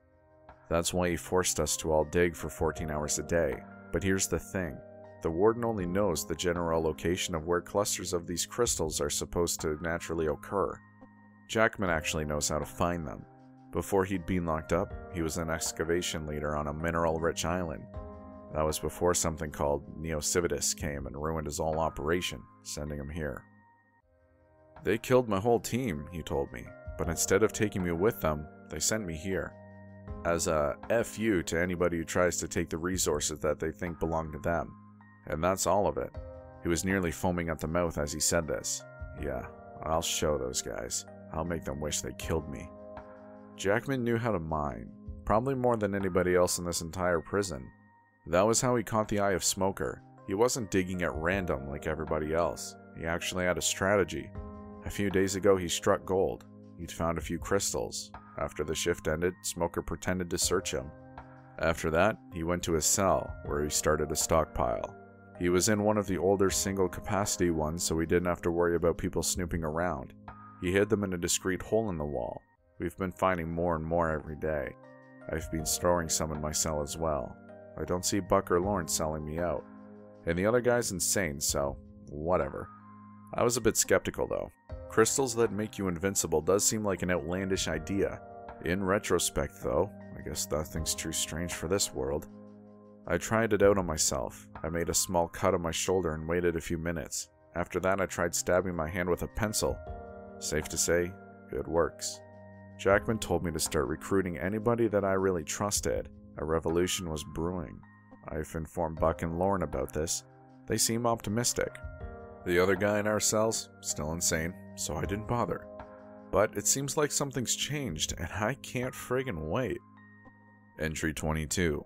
It's been about another 6 months. Our little group's growing to about 80. Most of the guards in our section are even in on it, through Smoker's persuasion. In addition, we've mined more of those crystals that we know what to do with. It's just a matter of time now. Entry 23. It's been 3 more months. We've got 600 in on this now. We've pretty much convinced everybody in our mining section, and they've gone and convinced their cellmates. All the guards in our part of it as well. There were some Warden loyalists, of course. All we had to do is get rid of them until we found suitable replacements. However, we're going to need to act quickly. The original plan was to get 1,000 plus people from all around the prison, but we seem to be drawing in a lot of suspicion. We can't just kill all the guards who are here voluntarily and hold allegiance to the Warden. There's too many of them, and they're getting antsy. Some cells have already been searched. They haven't found any of the smuggled shards yet, but there's no way in hell that I can hide all the ones that I have if they search mine. But we'll cross that bridge when we get there. Entry 24. A few more weeks have passed, but we can't afford to keep going. Jackman got searched yesterday. Of course, there was no way he was hiding all the shards, so we just killed the 2 guards and stuffed them under his bed. We had to create a quick plan. At this point, we've got at least 800 people ready for this. We had to create an impromptu plan. It's happening tomorrow. Once the guards come around, unlock our cells, and start leading us to the hole, we strike. If they're loyalists, we kill them. If they also want out, well, the more the merrier. After that, we'll start making our way towards the surface. The elevators will probably get shut down, as they did during the last revolution. We'll have to use the stairs. I estimate that there's about 30 floors above ours. Shouldn't be a problem, though. According to the guards, there's a bunch of planes and boats on the surface of the main entrance that we can use to get the hell out of here. Where we're going next? I don't know. Baby steps, huh? As for the Warden, he can't take care of all of us, especially if we have these shards. The last revolution was also considerably smaller than this one, but maybe I'm being optimistic. Guess we'll find out soon. Even if I don't make it out alive, at least I wouldn't have to die complacent, rotting away in this crap hole. At least I'll have done something interesting. Entry 25. Well, that was screwed up. If I sound a bit discombobulated, it's because my whole body hurts right now. I can barely friggin' move. Anyhow, the plan didn't really go the way we expected it to. Let me explain. It all started during the middle of the night. I woke up in the dark to gunshots being fired off somewhere near us. That's when I heard our lock being opened. As it turns out, the suspicion had reached a boiling point. They decided to do a thorough search on all rooms. I scrambled towards my shard stash, managing to slash my wrist just as a guard started pulling me away. He took the butt end of a rifle and slammed it into my chest. However, I felt nothing. From the solitary, dim, flickering light bulb above, I could make out his face, one of pure shock. He shot at me a couple of times before I managed to disarm him. The other guard just ran away. I looked back to see Buck and Lauren waking up from the commotion. It was now or never. We filled our pockets to the brink with the shards before handing out. As soon as we did, the lights came on. The war had officially started. I watched as guards got tossed around and executed by the now invulnerable prisoners. I started running along the corridors while getting shot at from all angles, with Buck and Lauren close behind. We scrambled up the stairs, getting closer and closer to the top. It was apparent that the more and more we made it up, the more and more guards were being sent down. That's when I realized something. We could handle groups of 3 or 4 of them, but not an entire army. We'd get overwhelmed eventually. I picked up a rifle just in case. I think we made it up about 20 sets of stairs before we were met with the freaking cavalry. The corridor was congested with about 6 of those armored guards me and Lauren saw when we first landed on Ghost Hazard. Freaking hell, I remember Buck saying. What are they supposed to be? A bunch of them started trudging forwards, lugging along massive Gatling guns. I pricked myself with a shard again in anticipation. We ducked into a nearby cell just as the shells started flying. My hand touched something soft and squishy as I stumbled backwards into a wall. It was a prisoner's spilled guts. I had to shudder at that. My heart dropped when I checked my pockets. I guess most of my shards had fallen out at one point or another. Luckily, Lauren's were still mostly there. We sat for a while, knowing that we wouldn't be able to move forwards, given the constant stream of bullets. They lasted longer than I'd expected. Eventually, Buck had enough. Screw it, he said. I can't do this crap forever. He stabbed himself with a shard before walking out, hands up high. I heard him say, "Come on," before being drowned out by the gunfire. I watched as he was slowly pushed backwards by the force. After a while, the stream of ammunition stopped. We rushed out of the cell just as Buck was slowly getting up. His clothes had pretty much been shredded away by bullets at this point. It was a strange sight for sure. However, we realized that a new problem was right there in front of us. Although the guards couldn't hurt us, we sure as hell weren't going to make a dent on them. And they also outnumbered us. I looked around to see the other prisoners being tossed down by them into the void. Their echoed screams signified potential doom for us. I looked back in front of me to see the guards approaching. If they got a hold of me, they'd have no problem just throwing me over the rails, and I don't think the shards would have helped me with whatever the hell was down there. I guess Buck and Lauren also realized this, because they'd already started running the other way. However, their paths were quickly blocked by a couple more armored guards that had jumped down from a higher level. To be honest with you, I thought we were goners right there and then. I didn't see any way out of it.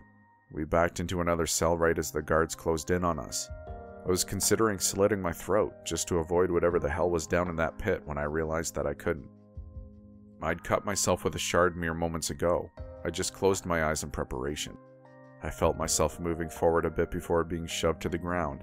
I opened them in confusion. One of the other guards had dragged the one that was pulling me and pushed him over the rails. I watched as he went after the others. It was a guard-on-guard fight. I didn't want to move for a while. I was just too stunned. Eventually, one of the guards stumbled back into the cell where we were. He looked up at us, panting heavily. It was Smoker. There was blood running down his face. Shard ran out. "This ain't gonna work," he uttered out. "We gotta get the hell out of here." At that, I snapped out of my trance. All of us got up and started booking it down the corridor. I took a quick glance behind me to see two armored guards sprinting right at us, gaining ground every second. We were nearly there when Lauren was dragged back down by her foot. I watched in horror as she was lifted up, ready to be tossed at any second. That's when I heard a voice coming from above. "Get out of the way!"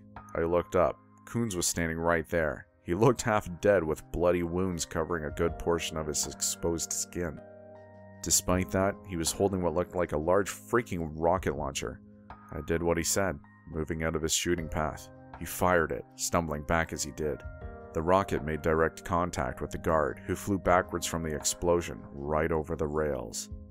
The other one was close behind, meaning a similar consequence. Lauren went airborne, barely managing to catch onto a rail as she made her descent. She managed to pull herself up before screaming out in exasperation, "What the hell?" She took some deep breaths before composing herself. We looked back up at Coons. He just gave us a bloody smile. "You got any more of those crystals? I could sure use one right now." We continued making our way up the floors. At this point it was me, Buck, Lauren, Coons, and Smoker, who was still in the armor. As it turns out, he and a bunch of other prisoners had managed to overpower one of the armored guards when they were still being sent down as singles. Unfortunately, Jackman died in the process.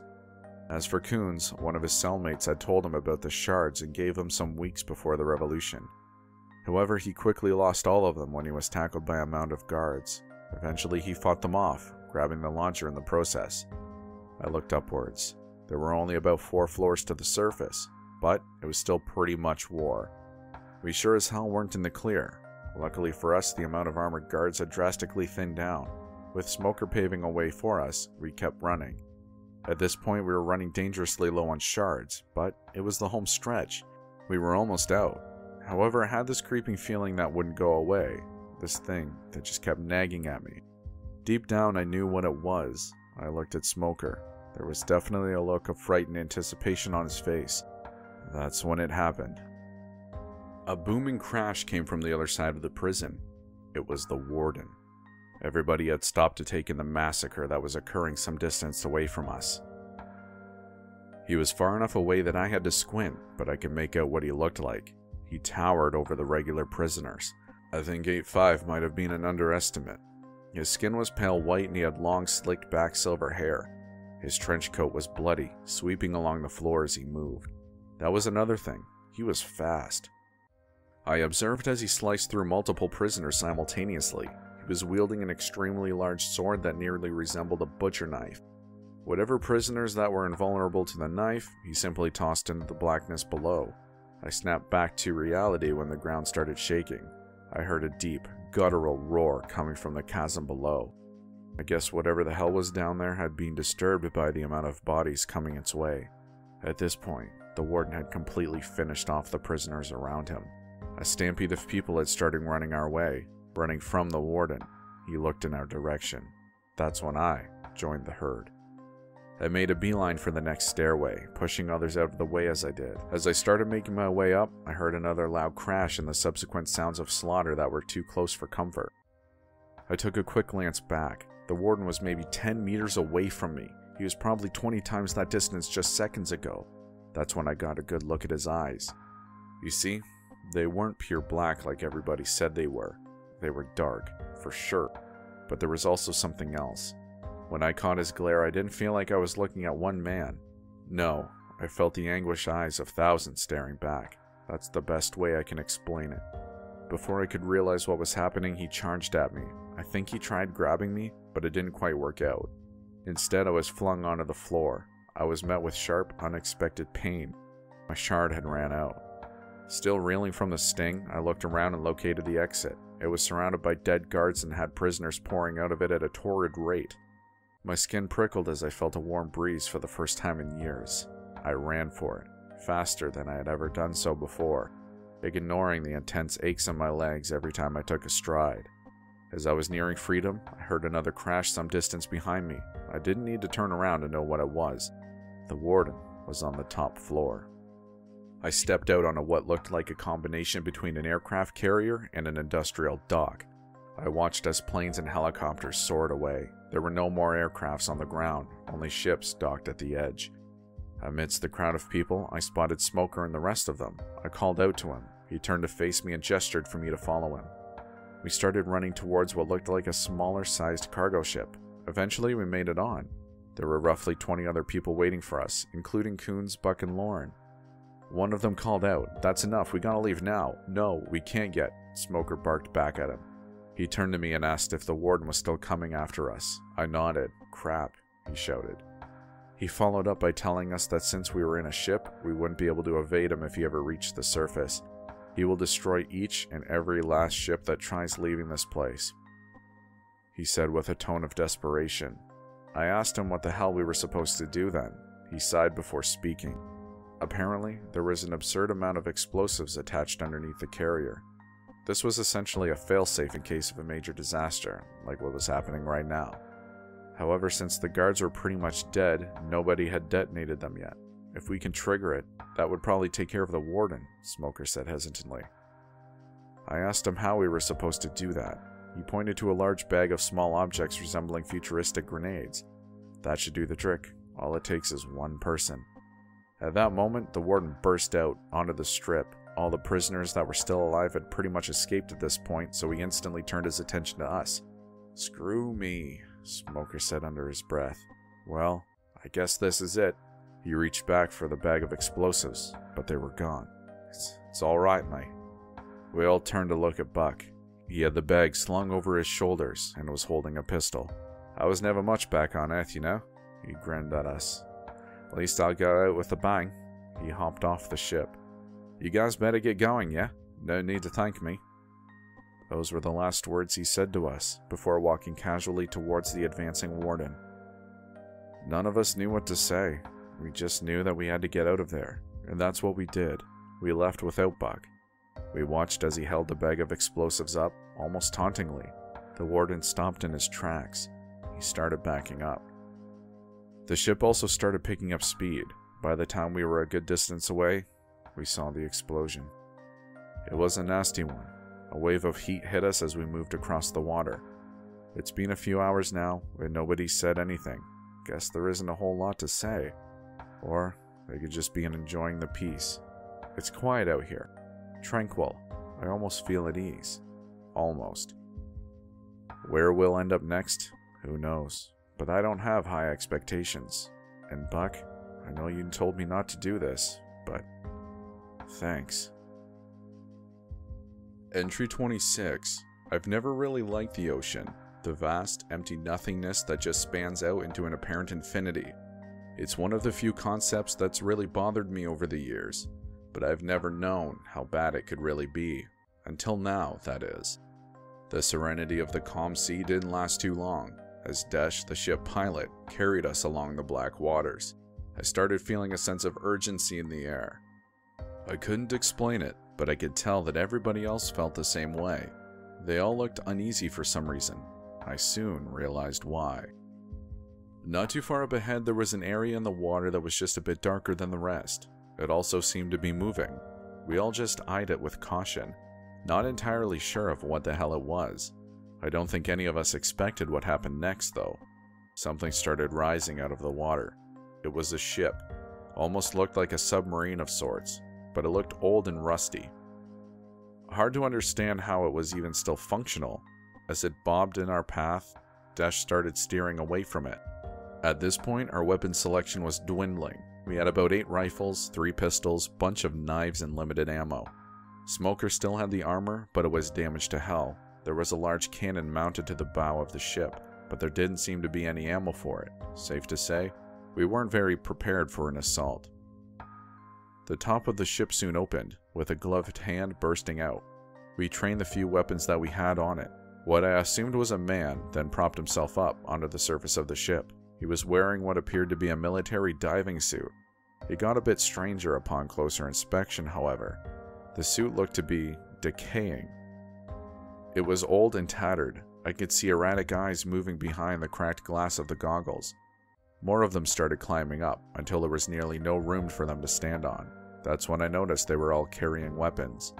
Most had rusty iron bars, while others had what looked like axes attached to chains. None of us flinched as we made our way past them. We weren't really sure what to do, in all honesty. As we moved parallel to their ship, they dived into the water and started swimming towards us. We shot at them, but the bullets didn't seem to slow them down, even though I could see them penetrating their suits, releasing bursts of black liquid into the ocean. We soon lost sight of them as they swam underneath us. It only took me a second to realize what was going to happen next. I cut myself with a shard as I began to hear the sounds of something scaling the sides of the ship. Gunshots and screams soon filled the air. These things had made their way onto the deck. I watched as people threw everything they had at these marine nightmares. They shot, stabbed, and kicked at these things to no avail. I turned around upon seeing an axe bounce off of my arm. I took a knife and stabbed my assailant up and through the chin. That's when I looked into its eyes. They were a deep blue and didn't look any less human than mine. But I know that they weren't, at least not anymore. I pulled the blade out as it kept stumbling forwards, advancing towards me. That's when I decided to take drastic measures. I tackled it to the ground and plunged the knife into its neck. I felt the revolting texture of soft, decaying flesh as I cut my way around, eventually decapitating it. The body went limp, but the head was still twitching. As I picked up the head in preparation to toss it overboard, I saw the eyes blink at me. I would have felt something if it weren't so cold, lifeless, devoid of any soul. I turned my attention back to the rest of the action. Even though there were about 7 lifeless human bodies on the ground, the assault had pretty much been quelled. I watched as Coons took the blunt end of a rifle and smashed it into one of those creatures' faces, pummeling it into an unrecognizable pile of glass and black, rotten flesh. Eventually, we'd incapacitated them and threw them all overboard. Again, we all just remained silent for a while. That crap was horrifying. The silence was soon broken by Desh, letting out an anguished cry. He was holding his forearm, which was cut open. But here's the bad news. A bit of the black blood that came from those things had seeped into it. Now he was the only one that knew how to steer this ship, so this was not good. We rushed him inside and quickly located what looked like an aid kit. Coons took out a bottle of clear liquid and gave it a whiff before dumping it onto the cut. Desh cried out again. That's when Smoker stepped in. No, I know what these things are. He vocalized with a horrific expression on his face. We need to cut it off before it spreads. We hesitated. Desh's eyes widened in intense fear. Smoker just looked at him. Trust me. Desh sighed loudly. Screw it. As we made the amputation, I was starting to get afraid of Desh's screams attracting other things out of the ocean. We sterilized the severed limb before cauterizing it with a blowtorch. After about an hour, Desh claimed that he was ready to go again. He fished a flask out of his jacket pocket and took several large swigs. Took it from the warden's office, he said. Was gonna share it, but screw it. After that, we'd sailed for some more hours on end. At one point, a heavy fog started materializing around us. As we got ready for another assault, we started hearing whispers coming from nowhere in particular. Dark, anguished whispers, saying things that I could have gone infinite lifetimes without hearing.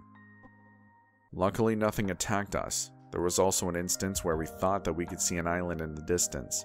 As we tried heading for it, it started moving. An ungodly moan echoed towards us as it suddenly submerged itself into the water. Safe to say, this ocean was a peculiar place. Not somewhere you'd want to be, but interesting nonetheless. About a few more hours passed and we're getting worried. We only had about 5 of those prison energy bars left for the 13 of us. We also had no drinkable water. To make matters worse, Desh's veins had started turning black, and they were protruding violently out of his skin. He was also sick, nearly slipping in his own puke every minute or so. From what I could tell, there were small worms writhing around in the vomit. "If I turn into something, shoot me on the spot," he said to us in a hoarse voice that was much deeper than his natural tone. "In the meantime, I'll get us as far as I can." I felt sorry for him, of course. But there's no time for sympathy. We needed to get onto land. A few more hours passed and Desh is barely alive. His skin was bulging in and out and he seemed to be having trouble standing up. But just up ahead, we saw land. It sat there just waiting for us. Then out of nowhere, Desh fell to his knees, projectile vomiting everywhere. I stepped back, away from the squirming creatures now slithering towards us in the revolting liquid. Shoot me," Desh uttered out. We thanked him before fulfilling his request. 1 bullet and his suffering was ended. We watched as his body twitched a bit before ultimately going limp. The ship eventually drifted onto the shore where we hopped off. As we wandered around the sandy surface, we were hit with a metallic tinge lingering in the air. Obviously, this didn't mean anything good. Other than that, the island seemed pretty typical. Actually, from all the other places that I've been while here, this resembled Earth the most.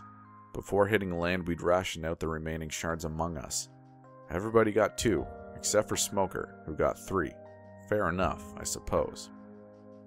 As we headed into the forest, we started seeing animal carcasses everywhere, even ones the size of elephants. Their guts had been gouged out and left to the flies.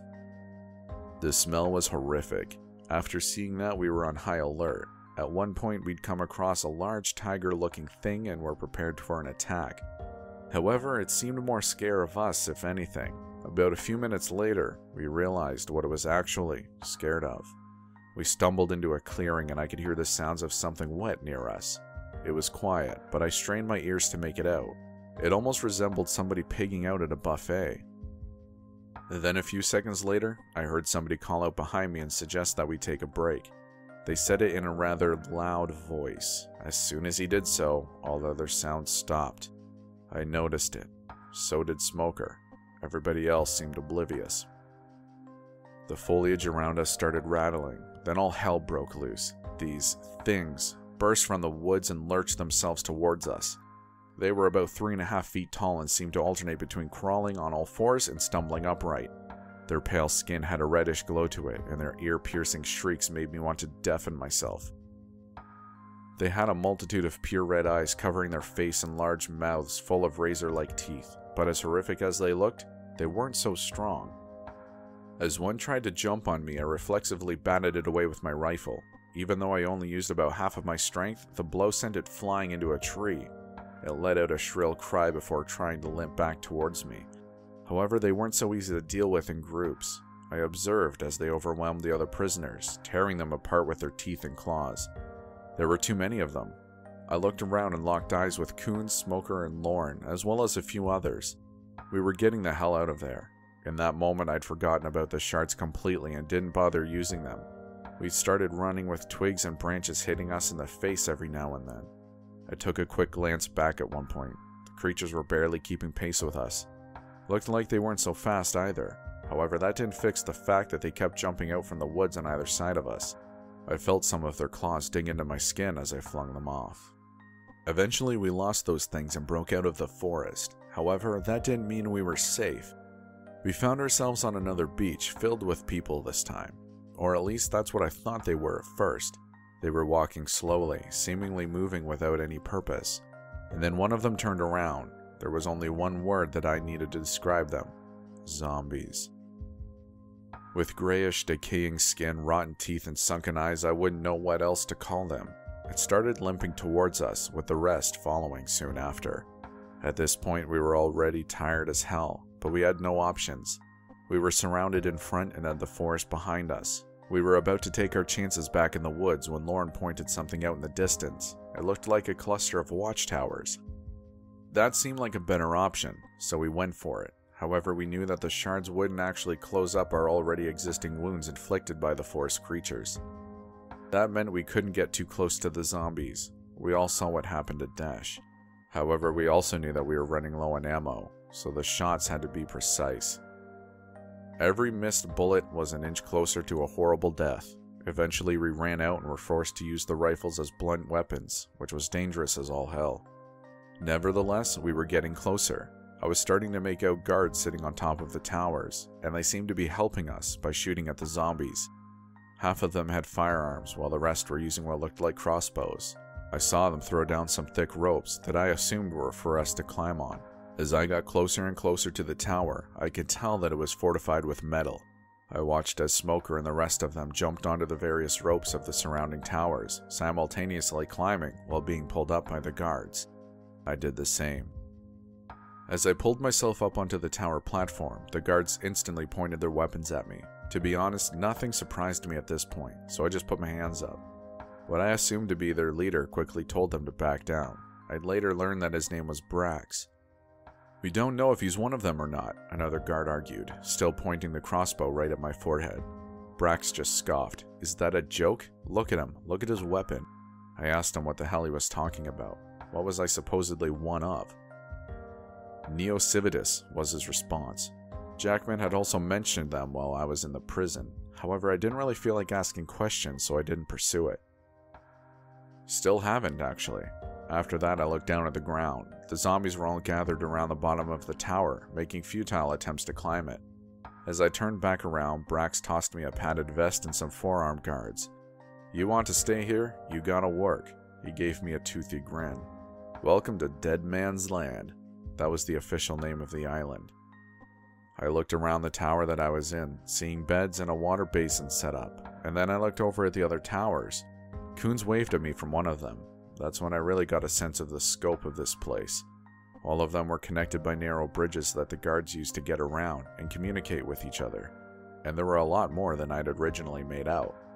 There weren't only towers either. I also saw moderate-sized buildings and small houses propped upwards by metal support beams as well. Again, they were all connected. It was like a town elevated away from the horrors on the ground. But that's all I'm gonna write for now. Today's been a crap show. Brax told me that I'm on guard duty tomorrow, and that's in about 4 hours. I need some rest. Entry 27. It feels like the days are getting shorter here, but that isn't necessarily a bad thing. The place looks nice at night. It almost feels surreal at times. A small, peaceful civilization that's just 50 meters up from absolute hell on land. I can hear the zombies moving around at night. You'd might think that it would make it impossible to sleep, but the sounds of distant footsteps touching the soil is actually somewhat ambient. And after all the hell that I've been through, it's a welcome change. You'll rarely hear about a dispute around here. Everybody has a job and they don't mind doing it. Hell, there aren't really many options. People need to eat, and shooting down birds doesn't seem sustainable. That's why twice a week they'll send out a hunting team of 5 to 7 in order to scavenge animals and plants. Remember those forest creatures I was talking about? Well, apparently they're like a delicacy here. I almost spat out the meat when somebody showed me what I was actually eating. Still, they aren't bad, I suppose. Other than that, not much to do around here. I've gone on about 2 of those hunting trips myself, and they've been easy enough. I didn't really notice when we first landed on the island, but the zombies are real slow. If you keep a moderate pace, they won't touch you. As long as you tread quietly, they won't swarm you. That's why we're advised to only use crossbows, guns only in absolute emergencies.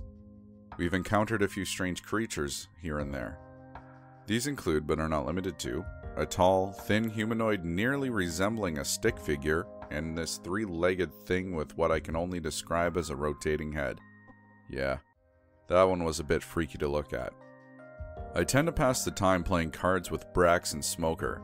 I taught him blackjack. Didn't realize it was that hard of a game to understand. They seem to forget the rules every third time we play. Well, if anything happens, guess I'll write again. Don't know when that's going to be though. Entry 28. I should mention that I'm not really keeping track of how many days have passed. I just don't see a point in that anymore, you know? But it's been a while. I met a local girl recently. I'd just come back from a hunting trip during which I'd saved one of the guys from getting his leg bitten off by a large crocodile-looking thing. Apparently this dude was the girl's brother. When you told her what had happened, she ran up and asked if she could hug me, which I thought was the cutest damn thing ever. She also doesn't speak English, so I got Brax to translate for me, but I have been spending a lot of time teaching her. In return, she teaches me her own language. It's one that I've never heard before, and rather tough to learn, but the way that she speaks makes me want to keep going. Maybe I just like listening to her talk. She looks to be in her mid-20s and has this dirty blonde hair and these light pink eyes that look absolutely stunning. She's great, to say the least. I don't know how else to describe it. Oh, her name's Jolene, by the way. Pretty similar to Jolene. From what I've gathered, she was actually born on the island, in a small village up in the mountains somewhere. One day, while she was still a little girl, her village was overrun, and her father tried to get her and her brother out of there. Eventually, he was killed by a swarm of zombies in an attempt to sacrifice himself so that they could get away. Her brother protected her the rest of the way, until they stumbled upon this place. She actually started crying while telling the story. I have to say, it feels nice, comforting someone instead of killing things for once. It's funny. I didn't come here looking for love. In fact, now that I really think about it, I'm not really sure why I came here in the first place. Adventure, was it? Or was it just fear of living in an ordinary life? Well, I can safely say that I don't have to worry about that anymore. You know, I wasn't planning on staying here forever when I first arrived, but Jolene's making a good case for it. Even though we can barely communicate with each other, I've never felt such a connection, such warmth. In fact, I don't really like thinking about leaving her. Besides, I don't really see a way out of here anyways. But like I've said before, let's just see what happens. Entry 29. Last night was interesting. To be honest, it might have been the freakiest thing I've ever experienced while being here. And that's saying a lot. I was having a nightmare, a nasty one. I was being chased through the forest by a naked woman with gray skin. And her face, it was just 3 large gaping holes where the eyes and mouth were supposed to be. It ran in this erratic, jerking motion that felt so unnatural I wanted to puke, and the frigging sound it made, it was almost like a low-pitched shrieking, nearly croaking, if you will. I remember finding myself standing up when I was awoken, being restrained by Brax. He was whispering at me to stop what I was doing. When I saw what he was referring to, I nearly had a heart attack. I was about to fall over the edge. I looked around and realized that it was too late for a few others. But the strange thing is, nobody was making a sound. They looked like they were trying to sleep, but couldn't, just laying with their eyes open. As I asked Brax what the hell was going on, he simply shushed me. That's when I realized that, even though I was awake, the shrieking was still there. It seemed to be coming from the forest's edge, so I looked over. What I saw probably won't ever leave me. It was the woman from my dream. She was standing in some kind of obscure, crouched position, screaming like hell. When Brax saw me looking at her, he pulled me away and quietly told me just to go back to bed until it was over. I complied. I remember lying there for what seemed like hours. In reality, it was only around 20 minutes. I started counting the time again in an attempt to minimize thinking about that demonic noise. When it finally stopped, everybody still stayed down. I didn't really want to get up either, so I did the same. It was only when the sunlight finally seeped in through the thick clouds where anybody moved. What I didn't notice during the night was that there were no zombies in our vicinity, in the vicinity of the woman. I'm guessing those two were correlated. Well, they were back now, feasting on the bodies of the people who sleepwalked themselves to death. There were some tears around the settlement that night. I met up with Smoker later that day and asked him about it. He was paler than I'd ever seen him before. He usually had a stoic demeanor, but not right then. He looked terrified. When I mentioned the woman, he just held up his hand and told me that the other guards had told him not to talk about it. That if we ever saw her again, just to avoid looking at her and act like we didn't know that she was even there. I made eye contact with Coons and Lauren as well, but their expressions told me that they also didn't want to be reminded of it. Couldn't blame them, to be honest, but for some reason I still had to know. I went up to Brax and demanded that he tell me what that thing was. Hesitantly, this is what he told me. That thing, the woman, if you could call it that, they referred to as a colorless spirit here. Now, nobody knows what it is at all, they just know that you need to ignore it. You see, the first time that the settlement had encountered her was a long while ago, and they learned their lesson. When she came out of the forest and started shrieking that insanity-inducing sound, some of the guards started yelling at her, while others prevented the people from walking off the towers.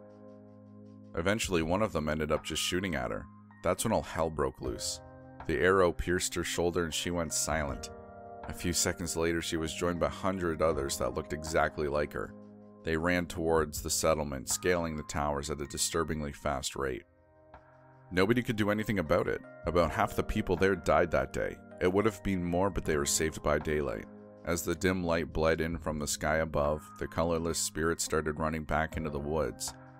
From that day on, they realized that the best strategy for dealing with these was to simply ignore them. However, it hadn't happened in so long that Brax had forgotten to tell us anything about it. But now we knew. This was a bad experience, to say the least. As I write this, Jolin lies sniffling quietly in my lap, but everybody seems a bit more reversed now. More afraid to go onto the ground, but I suppose that this'll change. We can't linger on this forever. Entry 30. It's been a while since my last entry. Hard to pinpoint an exact time period, but I'm thinking months. Anyway, it took a while, but things are finally back to normal around here. In fact, we've actually constructed some new buildings, specifically a bathhouse and a theater. It's been a good time. Me and Jolin write our own plays, and put them on for the children. They seem to like it. A lot more fun than throwing around balls, I suppose. We also reenacted Forrest Gump, and even got Coons and Lauren to take part in it. They loved that one. I guess cinema really is an interdimensional language. Speaking of Jolin, her English has gotten a lot better. So has my Dicer, the language that she speaks. Besides that, I don't know what else to say. Everybody seems happier. I'm getting there as well. However, Smoker seems to be the exception here. Whenever I try talking to him these days, he just seems irritable and jaded. I kept pushing for him to tell me what was going on, but he always says it was nothing. That was until yesterday. For whatever reason, I couldn't sleep that night. With Jolin curled up by my side, I slowly inched my way out of the bed.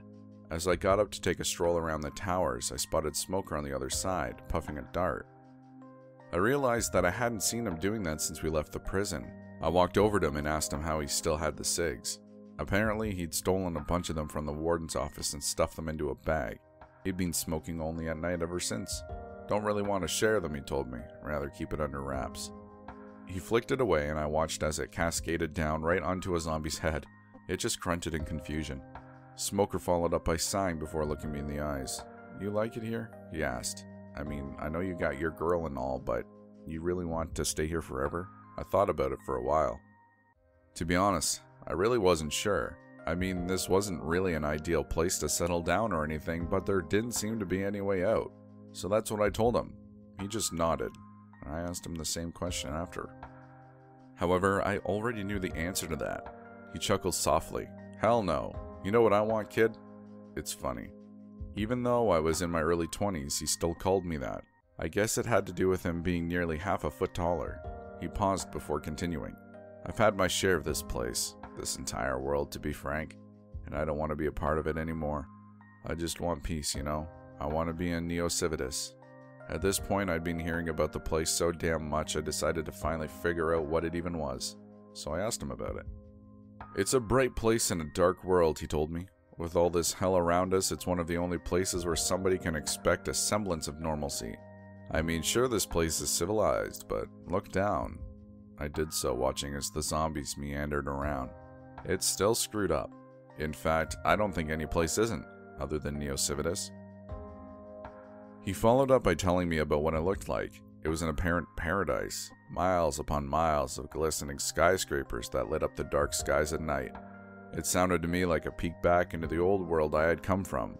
Problem is, it was damn near impossible to gain entry if you weren't already born there. Some time ago, an outsider could have gained entry through military recruitment stations set up across various islands in a northern ocean. As it turns out, Smoker had tried enlisting in their infantry when he was younger. He'd made the long and perilous trek to a smaller, very dangerous peninsula where one of those buildings was set up. Despite all his effort, however, he barely failed the physical tests. The thing is, he would have been allowed to apply again a year later, but the government over there inexplicably barred any more potential outsider recruits just 3 months after. There were still a few other ways you could become a citizen, but Smoker claimed that those were not feasible for him. Him telling me all this reminded me of my times back at Dusk Blue. What if it was all a ruse like Paradise X was? What if Neo Civitas really wasn't all that great? He chuckled when I brought this up. I understand your concerns, he responded, but I've seen it.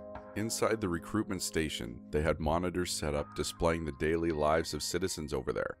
It may have been propaganda, but it was beautiful, and it looked impossible to be fake.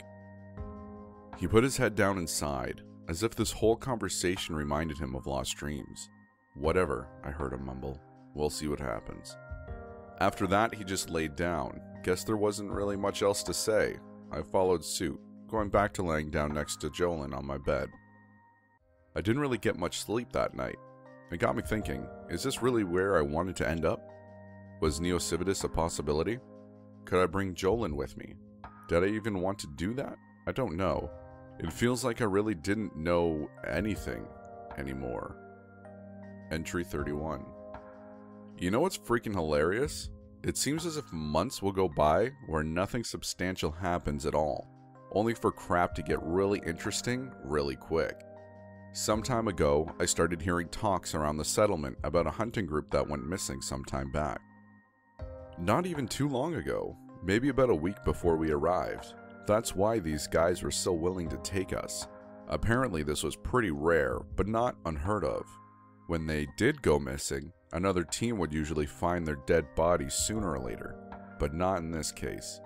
Either they went real far, or they were captured by something. Anyhow, when I first heard about this, I didn't think about it too much. I mean, it wouldn't really affect me, right? All that I learned was that I should be careful out there.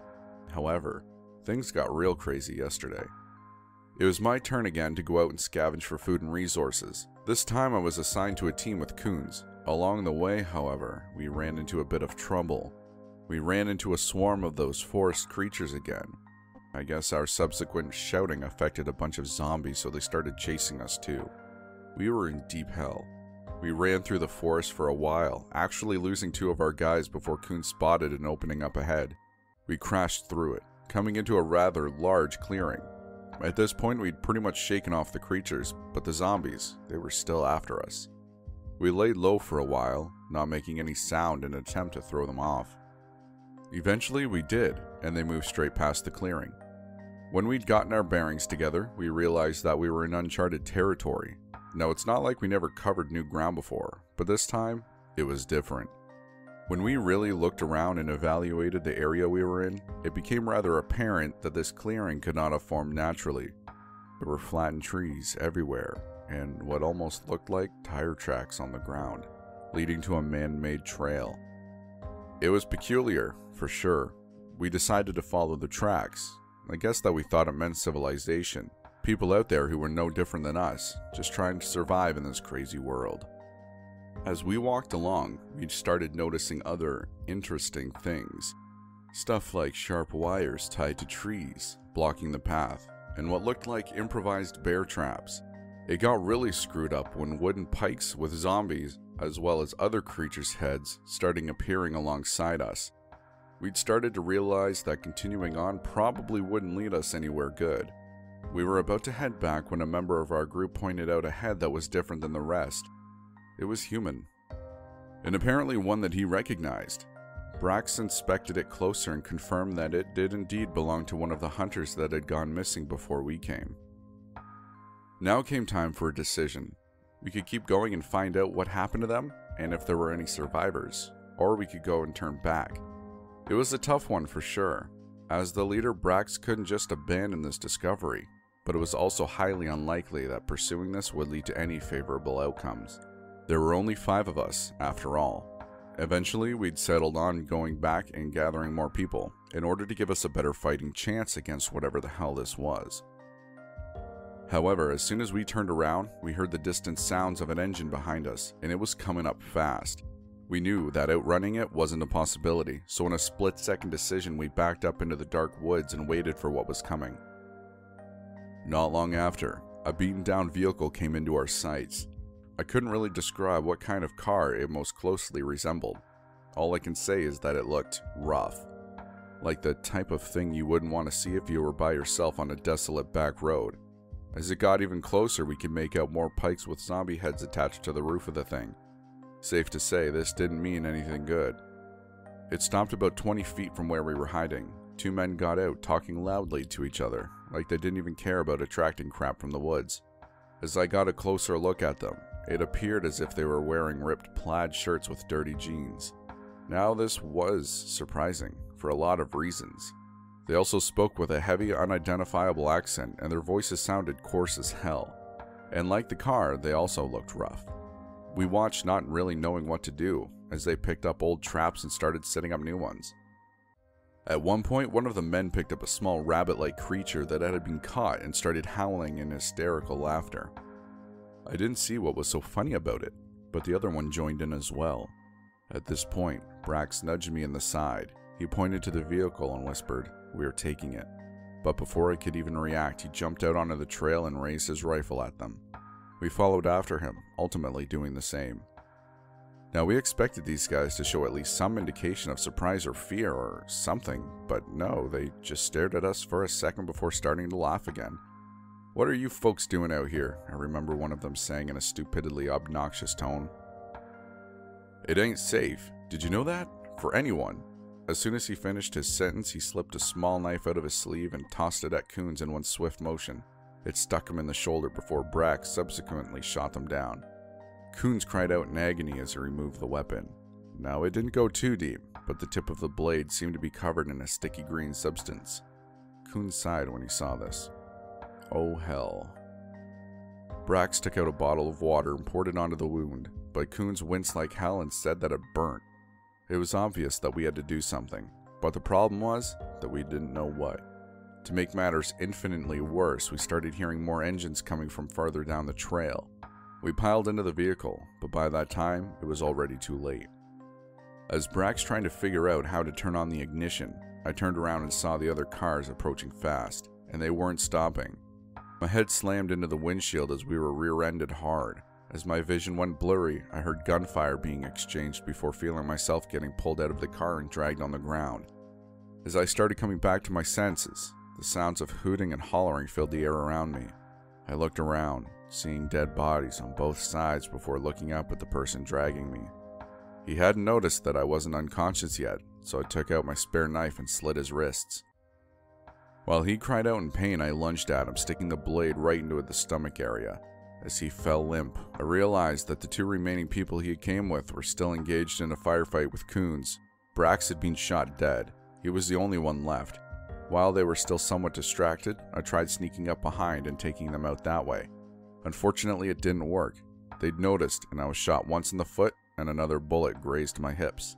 The good news was that Coons managed to take them both out while they were dealing with me.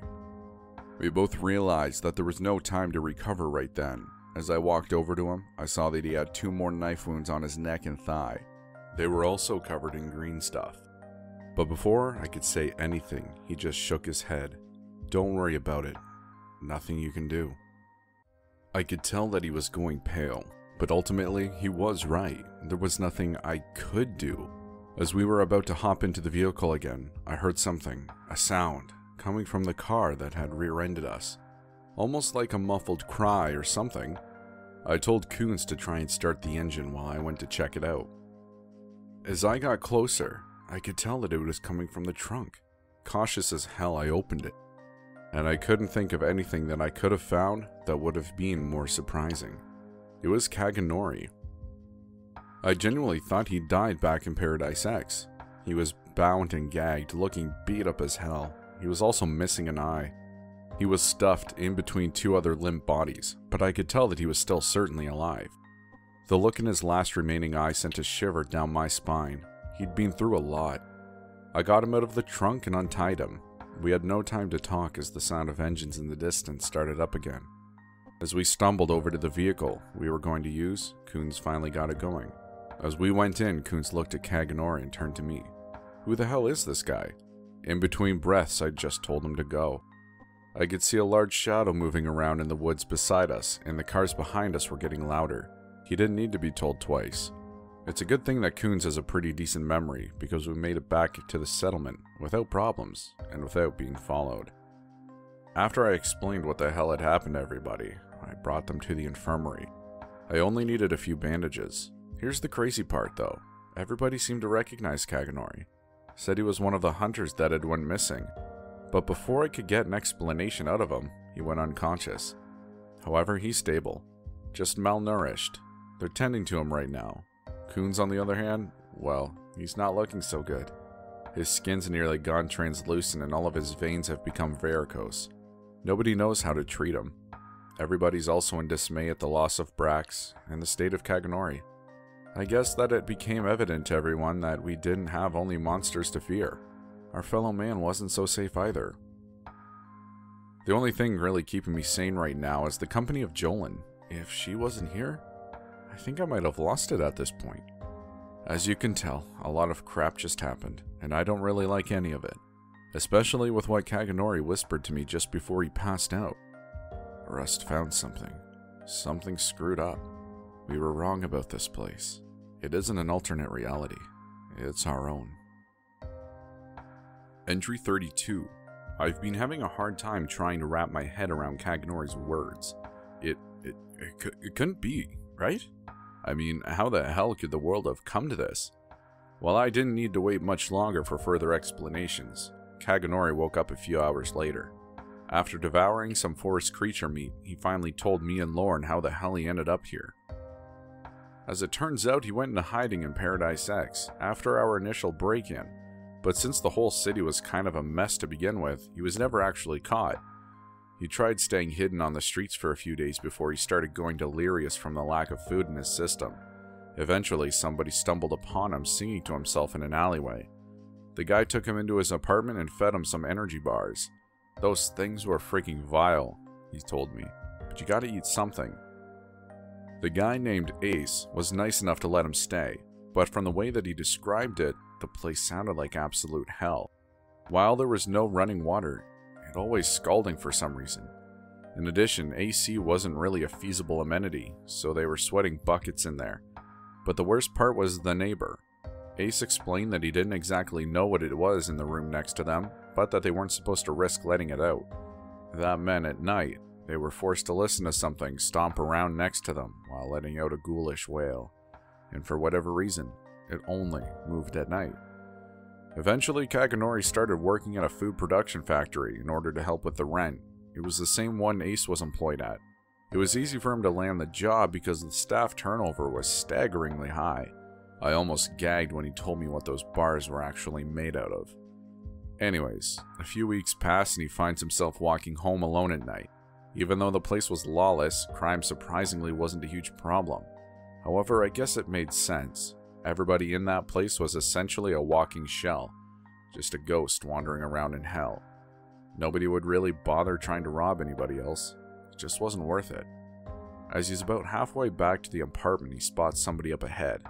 In any other instance, he wouldn't have cared, but this person seemed familiar. It was Rust. He came up to him and they started talking. They were both about as equally surprised to see each other. When he asked Rust how he got in there, his demeanor soured.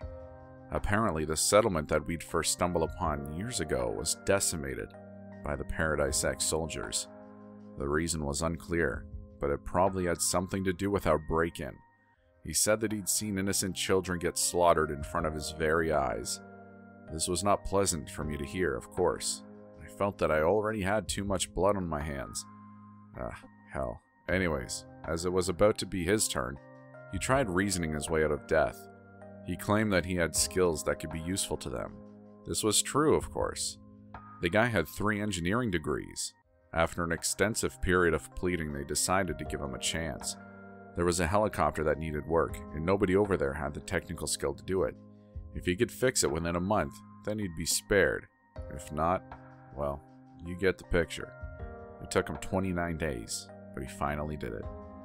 After that, he was essentially employed as a mechanical engineer. However, he wasn't planning on staying. He told Kaganori that he had something big in mind. What that was exactly, Kaganori would just have to find out. Rust instructed him to survive for 2 more weeks before meeting him at his place. That was all he told me, Kaganori stated. I just trusted him. There was nothing else I could do, you know? He waited, just trudging along for the next couple weeks before knocking on Rust's door. He didn't say much when he opened up, just told Kaganori to follow him, that the plan was already in action. He led him to the factory where he'd apparently been working at. The soldiers guarding it asked Rust who the hell Kaganori was. In response, he pulled out a nail gun and shot them both in the head. And since all that they had were batons, they couldn't do anything about it.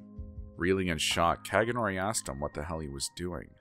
Rust just told him not to worry, that this was the only way out. They walked into the place and started heading towards the back.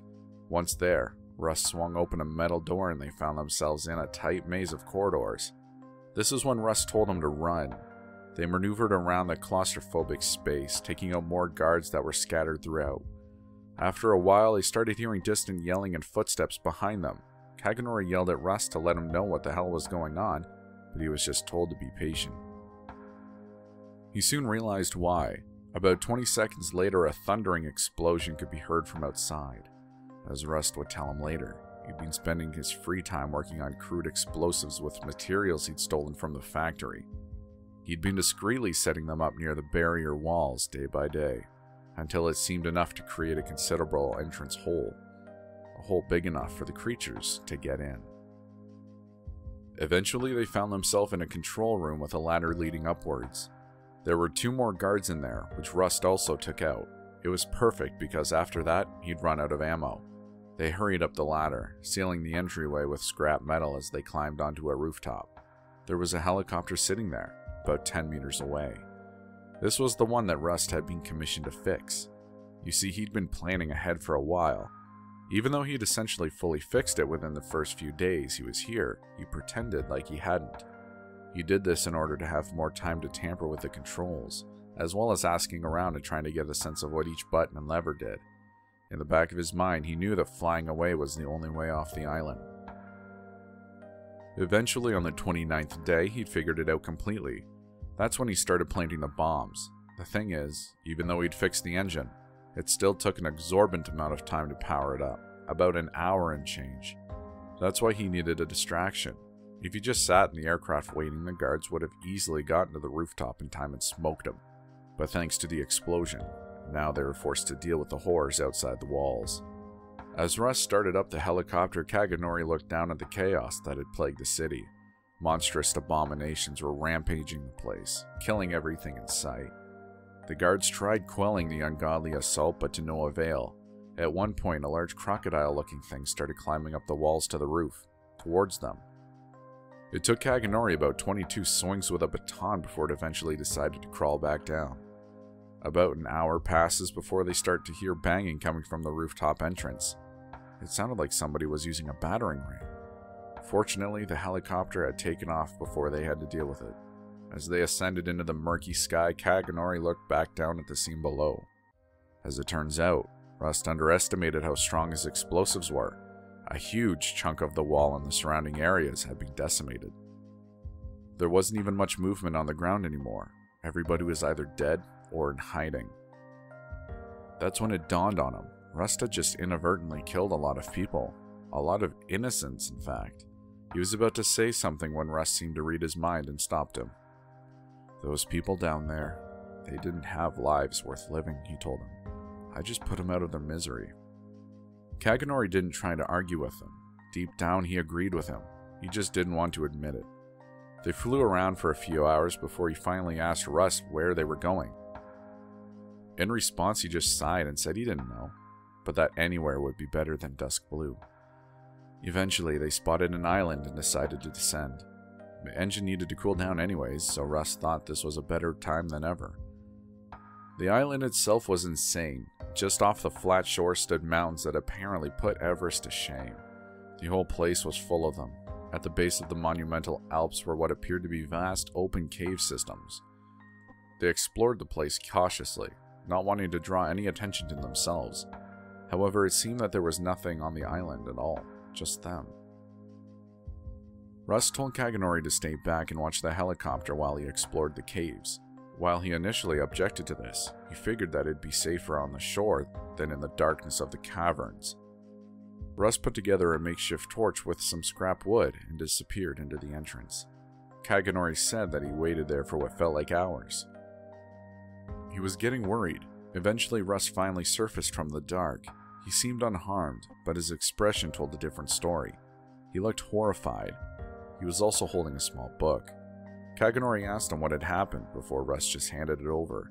It was old and the cover was peeling off, but there was no denying what it was. A Bible.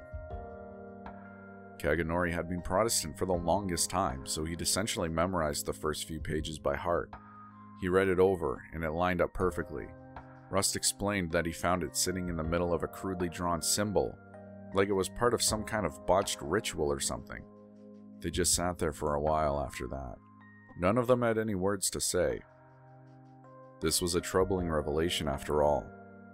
Rust broke the silence a while later. That wasn't it. Apparently he'd also seen cave paintings in there, along with pieces of what looked like torn manuscripts. He pulled them out of his bag, but they were all in Latin. Fortunately, Russ knew the language. From what he'd pieced together, something happened in 2026 that sent the world spiraling into what we were in now. It was unclear what this event actually was, however. The writings were all vague, with words like corrupted and reborn popping up a lot. However, that wasn't even the most interesting part. The year 2014 also seemed to be significant. Russ's conjecture was that somebody had done something back then that took 12 years to fully manifest. Again, what really happened remained a mystery. All he had was the dates. There was one last significant thing that he saw in there. A painting of a map on one of the cave walls. It seemed to be an outline of the New World. Apparently, the only thing that Russ could somewhat recognize was North America and East Asia. The other continents were torn into pieces. However, there was one small island that seemed to be worth noting. It looked to be on the equator line, around where South America should have been. There was an arrow pointing to it, connected to a single word. Liberatio, Latin for deliverance. That's where we're headed, Rust exclaimed. Maybe we'll find answers. Kaganori asked him how the hell they were going to get there. I'll find out a way, was Rust's only response. Right after he said that, the ground beneath them started rumbling. They soon figured out why there was nothing else on the island. They looked over at the mountains behind them, and they were shaking, but it didn't look like an earthquake. There was a pattern to it, almost as if they were being caused by footsteps. Eventually, they saw something moving in the distance, something colossal. They didn't waste any more time, hopping into the helicopter and getting the hell out of there. As they left the island, Kaganori watched as a creature around double the size of the mountains made its way onto the shore. Since it was obscured by some kind of mist, he couldn't quite make out the details, but it was humanoid for sure. What disturbed him the most was the bellowing laugh that it let out afterwards. The voice was deep and guttural, sending ripples through the sea below. It was also sinister in tone, like it knew what they had just discovered. After that, they flew around for a few more hours before Rust admitted that there was a problem. He didn't know how to get to the island depicted on the cave painting. He suggested that they scavenge another island, in order to find materials for a compass. However, there didn't seem to be one in sight. They weren't low on fuel just yet, but that could change quickly. The situation got even worse when they flew into a brutal storm. Kaganori claimed that it had happened so suddenly. One second the skies were dry, the next they were filled with heavy winds, rain, and lightning. It was inexplicable, but then again, in this world, that seemed to be the norm. It got so bad that Russ told him to put on one of the parachutes, just in case. There were no doors on the aircraft after all. As it turns out, that was a good call, as a particularly strong burst of wind tilted the helicopter to its side. Kaganori's finger slipped from the railing he was holding onto, and he fell out. As he made his harsh descent, he tried to gauge what he was heading into. However, the rain had gotten so bad that he could barely open his eyes. He made a swift judgment, waiting 10 seconds before ultimately opening the parachute.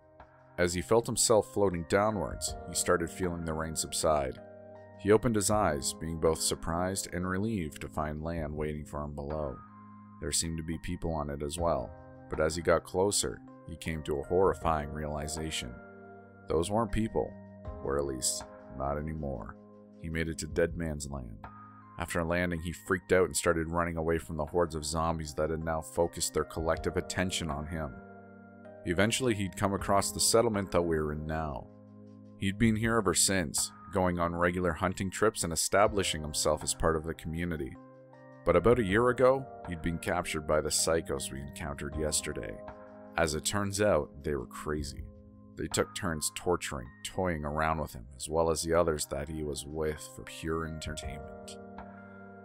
At one point, they were driving out, planning on tying him to a tree and letting the zombies swarm him.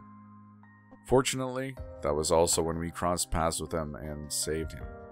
He seemed to be getting lightheaded as he finished telling me this. The nurse told me that he needed more rest, so I let him be. However, he let me know one more thing before slipping out of consciousness again. I don't know if Rust is still alive. I don't know where he is. I don't know. I'm sitting here now pondering the implications of Rust's discovery.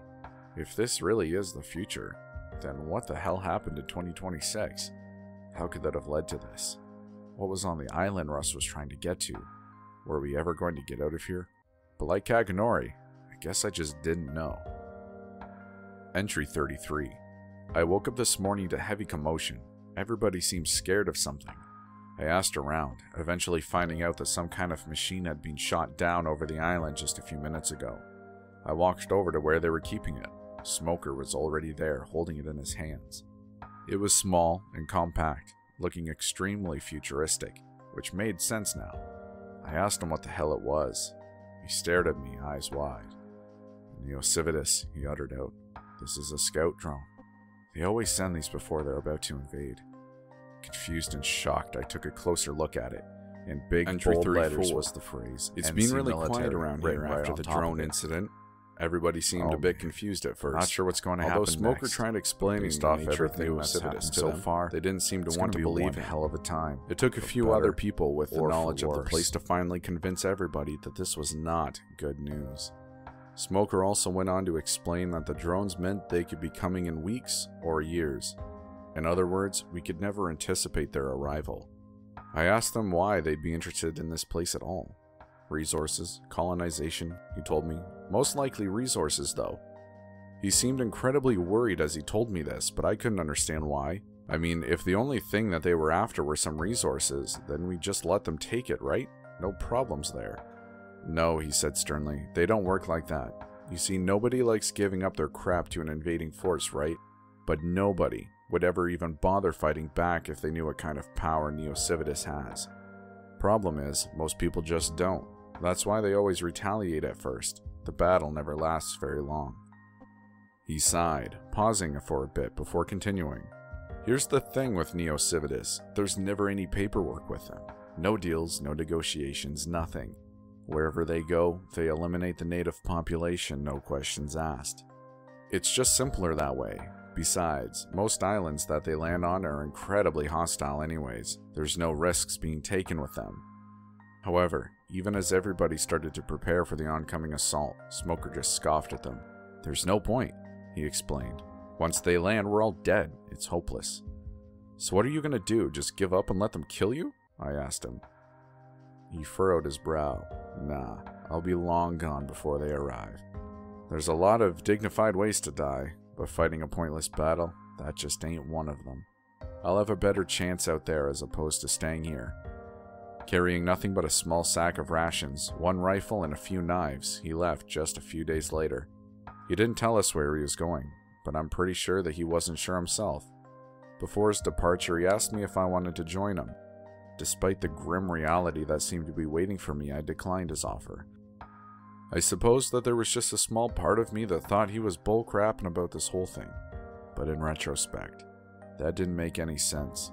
I guess I just didn't want to deal with the horrors out there on this island. I guess I'm just taking my chances. But Coons did eventually recover yesterday, so I guess that's good news. Entry 35. A few more months have passed. At this point, we've prepared to the best of our abilities. However, Smoker's words still linger for me. There's no point. What if he's right? Hell, why would he be lying? He left, for frig's sakes. What's worse is that nobody's really explained it to Jolene yet. She's confused as to why everybody's so tense these days. She knows that we might have to fight some people sooner or later, but she has no idea what the scale of it just might be. I should break the news to her, but I really don't want to. Entry 36. A few more months have passed, but we finally come up with something. Smoker said that they're most likely coming here for resources, right? Well, this place is filled to the brim with zombies and other crap. That'll pose a nuisance for sure. Not the ideal area to harvest or mine. You see, the creatures here are mostly attracted to sound. The more we make, the more congested the ground below us seems to be. So here's the plan. We've stockpiled plenty of food already, enough to last us months. We'll start creating a lot of noise and draw a massive crowd of them over. The idea here is that once Neo Civitas sees this, they'll deem the effort to be not worth it and just leave us alone. It might work. Actually, I have no idea. It's worth a shot at least. Entry 37. It's going to happen soon. A few hours ago, about 3 more drones flew over. 2 seemed to be mapping out the forests and surrounding areas while the 3rd hovered around where we were. We didn't bother shooting it down this time. We wanted to see if the hordes of undead piled at the base of our towers. We wanted to convince them to call everything off right there. They left about 5 minutes after they came, so that's probably good news. Now we just wait and see. Entry 38. I don't know how long it's been since that last entry. I don't know what I'm doing anymore. I don't even know where I am. It was about a week since we sighted those 3 drones when they finally came. Now, I don't know what I was expecting. What the hell was anybody expecting for that matter? We were prepared to come face to face with the freaking cavalry. An army, if you will. But no, it was a single aircraft.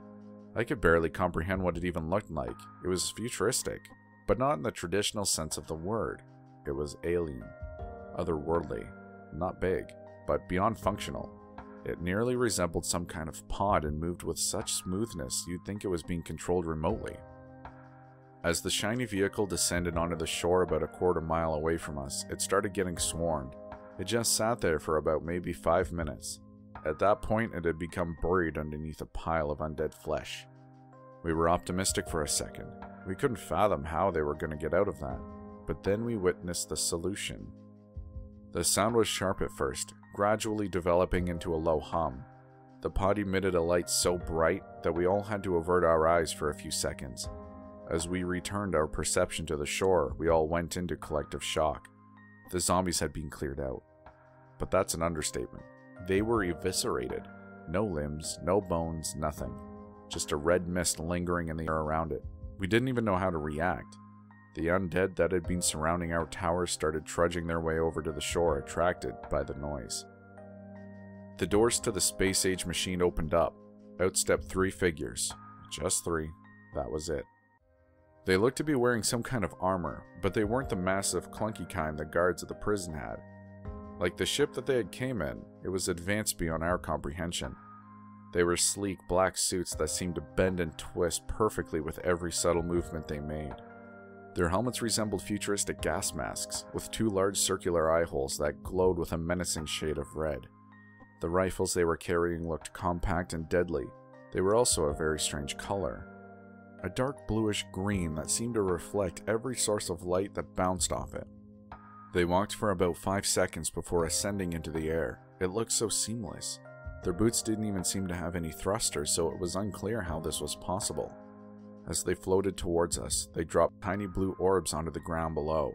As soon as they landed, every zombie within our perceivable vicinity appeared to start being electrocuted. Albeit not for long. They dropped in seconds. As the stench of burning rotten flesh filled the air, the super soldiers descended onto our towers. One landed just a few feet away from me. I saw what I assumed to be his name and position etched onto the barrel of his weapon. CPT Rizzer. I caught a glimpse of his suit up close. It was more intricate than I initially thought. It looked more like an exoskeleton than anything. It was outfitted with pistols and tasers amongst other things. There was writing on his chest in big white letters. It read, Neo Civitas, Recon, Division 34.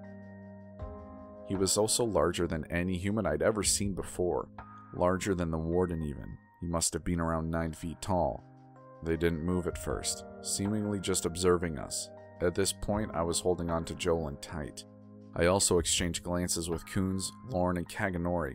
It was almost a silent acknowledgement. We'd been through so much together. If these were our last moments alive, we wanted to make sure that we recognized this.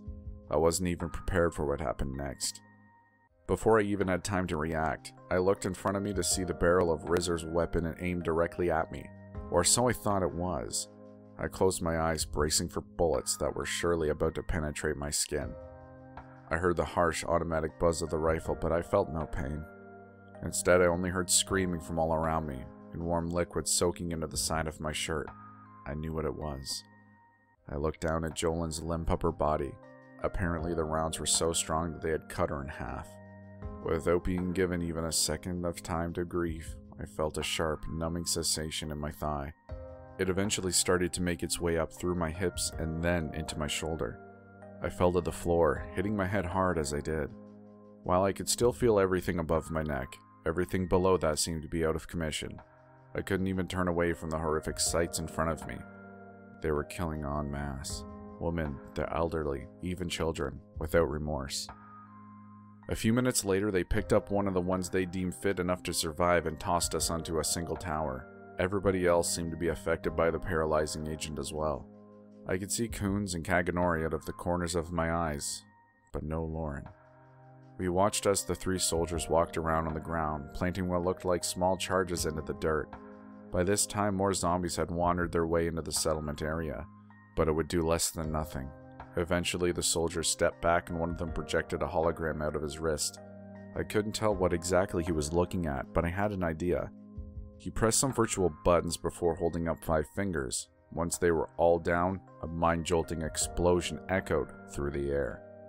Bits of dirt and zombie entrails flew everywhere, pelting us in the face. When the smoke cleared, we looked back down to see an enormous black pit in place of what was once solid ground. However, as I looked at it even closer, I realized that it wasn't empty space. It was bubbling. It was liquid. The first thought that popped into my head was oil. That was as good a guess as any, after all. Soon after, one of the soldiers flew back up to the tower we were involuntarily sitting in. It was Rizzer again. He took out a large syringe-looking device filled with dark red liquid. "Don't squirm, and this'll hurt a lot." He injected it into a few guys sitting around me before I finally felt the needle plunge into my forearm. What followed was an intense burning sensation that seemed to last forever. However, I seemed to be gaining the feeling back into my limbs as well. A few of us tried escaping but were shot down without hesitation. The rest of us just sat tight. After he had finished up with everybody, he addressed us directly. "You have 2 options here. Die or do manual labor. Seems pretty obvious to me. You guys might be pissed right now, but let me tell you that I do not give a crap. These things happen." As it turns out, we were forced to pump the dark liquid through tubes connected to this elaborate-looking machine, then transfer them into metal barrels, and finally load them onto a larger aircraft that would come around once a week. However, the liquid itself was a lot less viscous than oil. It also seemed to be bubbling indefinitely. Safe to say, I had no idea what it was, and I still don't. The only good thing that came out of this was that the soldiers had set up a moderately sized electric barrier around our settlement as to stop any additional creatures from interfering with our work. However, we also weren't getting out. They also provided us with food. Unsurprisingly, they were just more energy bars. However, these at least tasted decent. Other than that though, it was absolute hell. It was prison all over again. By the time the first month had expired, almost half of us had committed suicide. In an apparent attempt to combat this, one of the soldiers announced that once we'd finished up, we would be given a place to stay in Neo Civitas. Most of us seemed to buy it, because worker morale skyrocketed right after he said that. However, I didn't. I'd always been good at reading people, and they were full of crap. They weren't planning on taking us back with them. They were going to waste us as soon as they'd got enough of that damn liquid. That was the only outcome that could have been waiting for us. I don't know why I didn't just end it myself. Blind hope, I suppose. But it was also something else. By all odds, I should have been dead at that point. Everybody around me seemed to be biting the dust, but I was still alive somehow. I shouldn't have been. I still shouldn't be. Something must have been working in my favor. Whether it was some kind of divine intervention or just dumb luck was irrelevant. It was doing the job for me. This train of thought kept me going. Somehow, I was getting out of this alive. Turns out, I was right. I don't know how much time had gone by when it happened. Must have been months at the very least, or a year. I don't really know. One day we were working away when we started to feel the ground rumbling beneath our feet. We looked at the crater of liquid. At that point, we depleted a considerable amount of it. It must have been at least a few meters lower than when we had started. The rumbling only got more severe. The soldiers themselves didn't seem to know what was going on. Eventually, it got to the point where we could barely stand up. The soldiers lifted into the sky, trying to make sense of it. The ground finally settled a few minutes later. All was still again. Without knowing what else to do, they just instructed us to go back to pumping. However, as soon as we flipped on the machine again, the ground beneath us started cracking. We all stepped away on instinct. Suddenly, an enormous black creature burst out of the ground. I stumbled back but got a better look at it in the process. It was a massive worm-like thing with slimy black flesh and sharp appendages sticking out at various angles. It burst into the air, lunging up at one of the surprised soldiers. At that point, all hell broke loose. The worm was followed by another, and then another. During the chaos, I remembered something. I had hidden the last few shards from the prison in a hidden compartment on one of the towers. I rushed up there to look for it. I found it just as soon as the tower started collapsing. I cut myself mere moments before hitting the ground again. I looked up, witnessing the surreal scene in front of me. My fellow prisoners were mostly dead, being swallowed up by the worms at a torrid pace. I saw coons trying to hop over the now broken electrical barrier before being cut open by one of their appendages. The 3 soldiers were throwing everything that they had at the creatures, shooting them down one by one, but they just kept coming up. As I was taking all this in, something hit me from behind and flung me into a tree. As I lifted myself back up, I saw one of the soldiers being overwhelmed. The 2 others seemed to shout something to each other before one of them took a rectangular device off his belt. He pressed one of the buttons on it before tossing it down onto the ground. As soon as they did this, they flew out of there, leaving their fellow soldier behind. At first, I thought the device was going to be an explosive of sorts. I couldn't have been more wrong. I watched as it opened up and a dark purple light began emanating out of it. It started growing, engulfing the surrounding area. I started running when I realized that it wasn't stopping. However, as soon as I got up, I felt myself being tugged backwards. I turned around expecting to see one of the soldiers, but there was nothing there, just the purple void getting ever so bigger. I fell to the ground, clawing at the soil as I was sucked into an unknown fate. As the light consumed me, I felt weightless for a second. However, I couldn't breathe. I looked around only to see dark, vague shapes floating around me in a sea of purple nothingness. After about maybe 20 seconds, I blacked out. I awoke an unknown amount of time later, face down on what seemed to be sand. I groggily got up and looked around, but I could barely see in front of me. I was surrounded by what appeared to be a heavy, orange fog.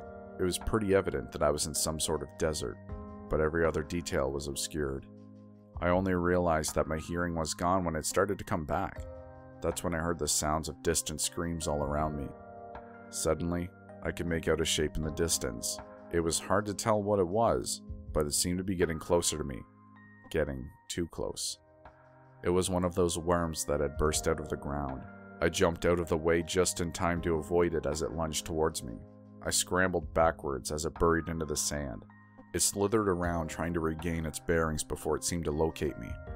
As it tried to lunge at me again, it looked as if it was being held back by something.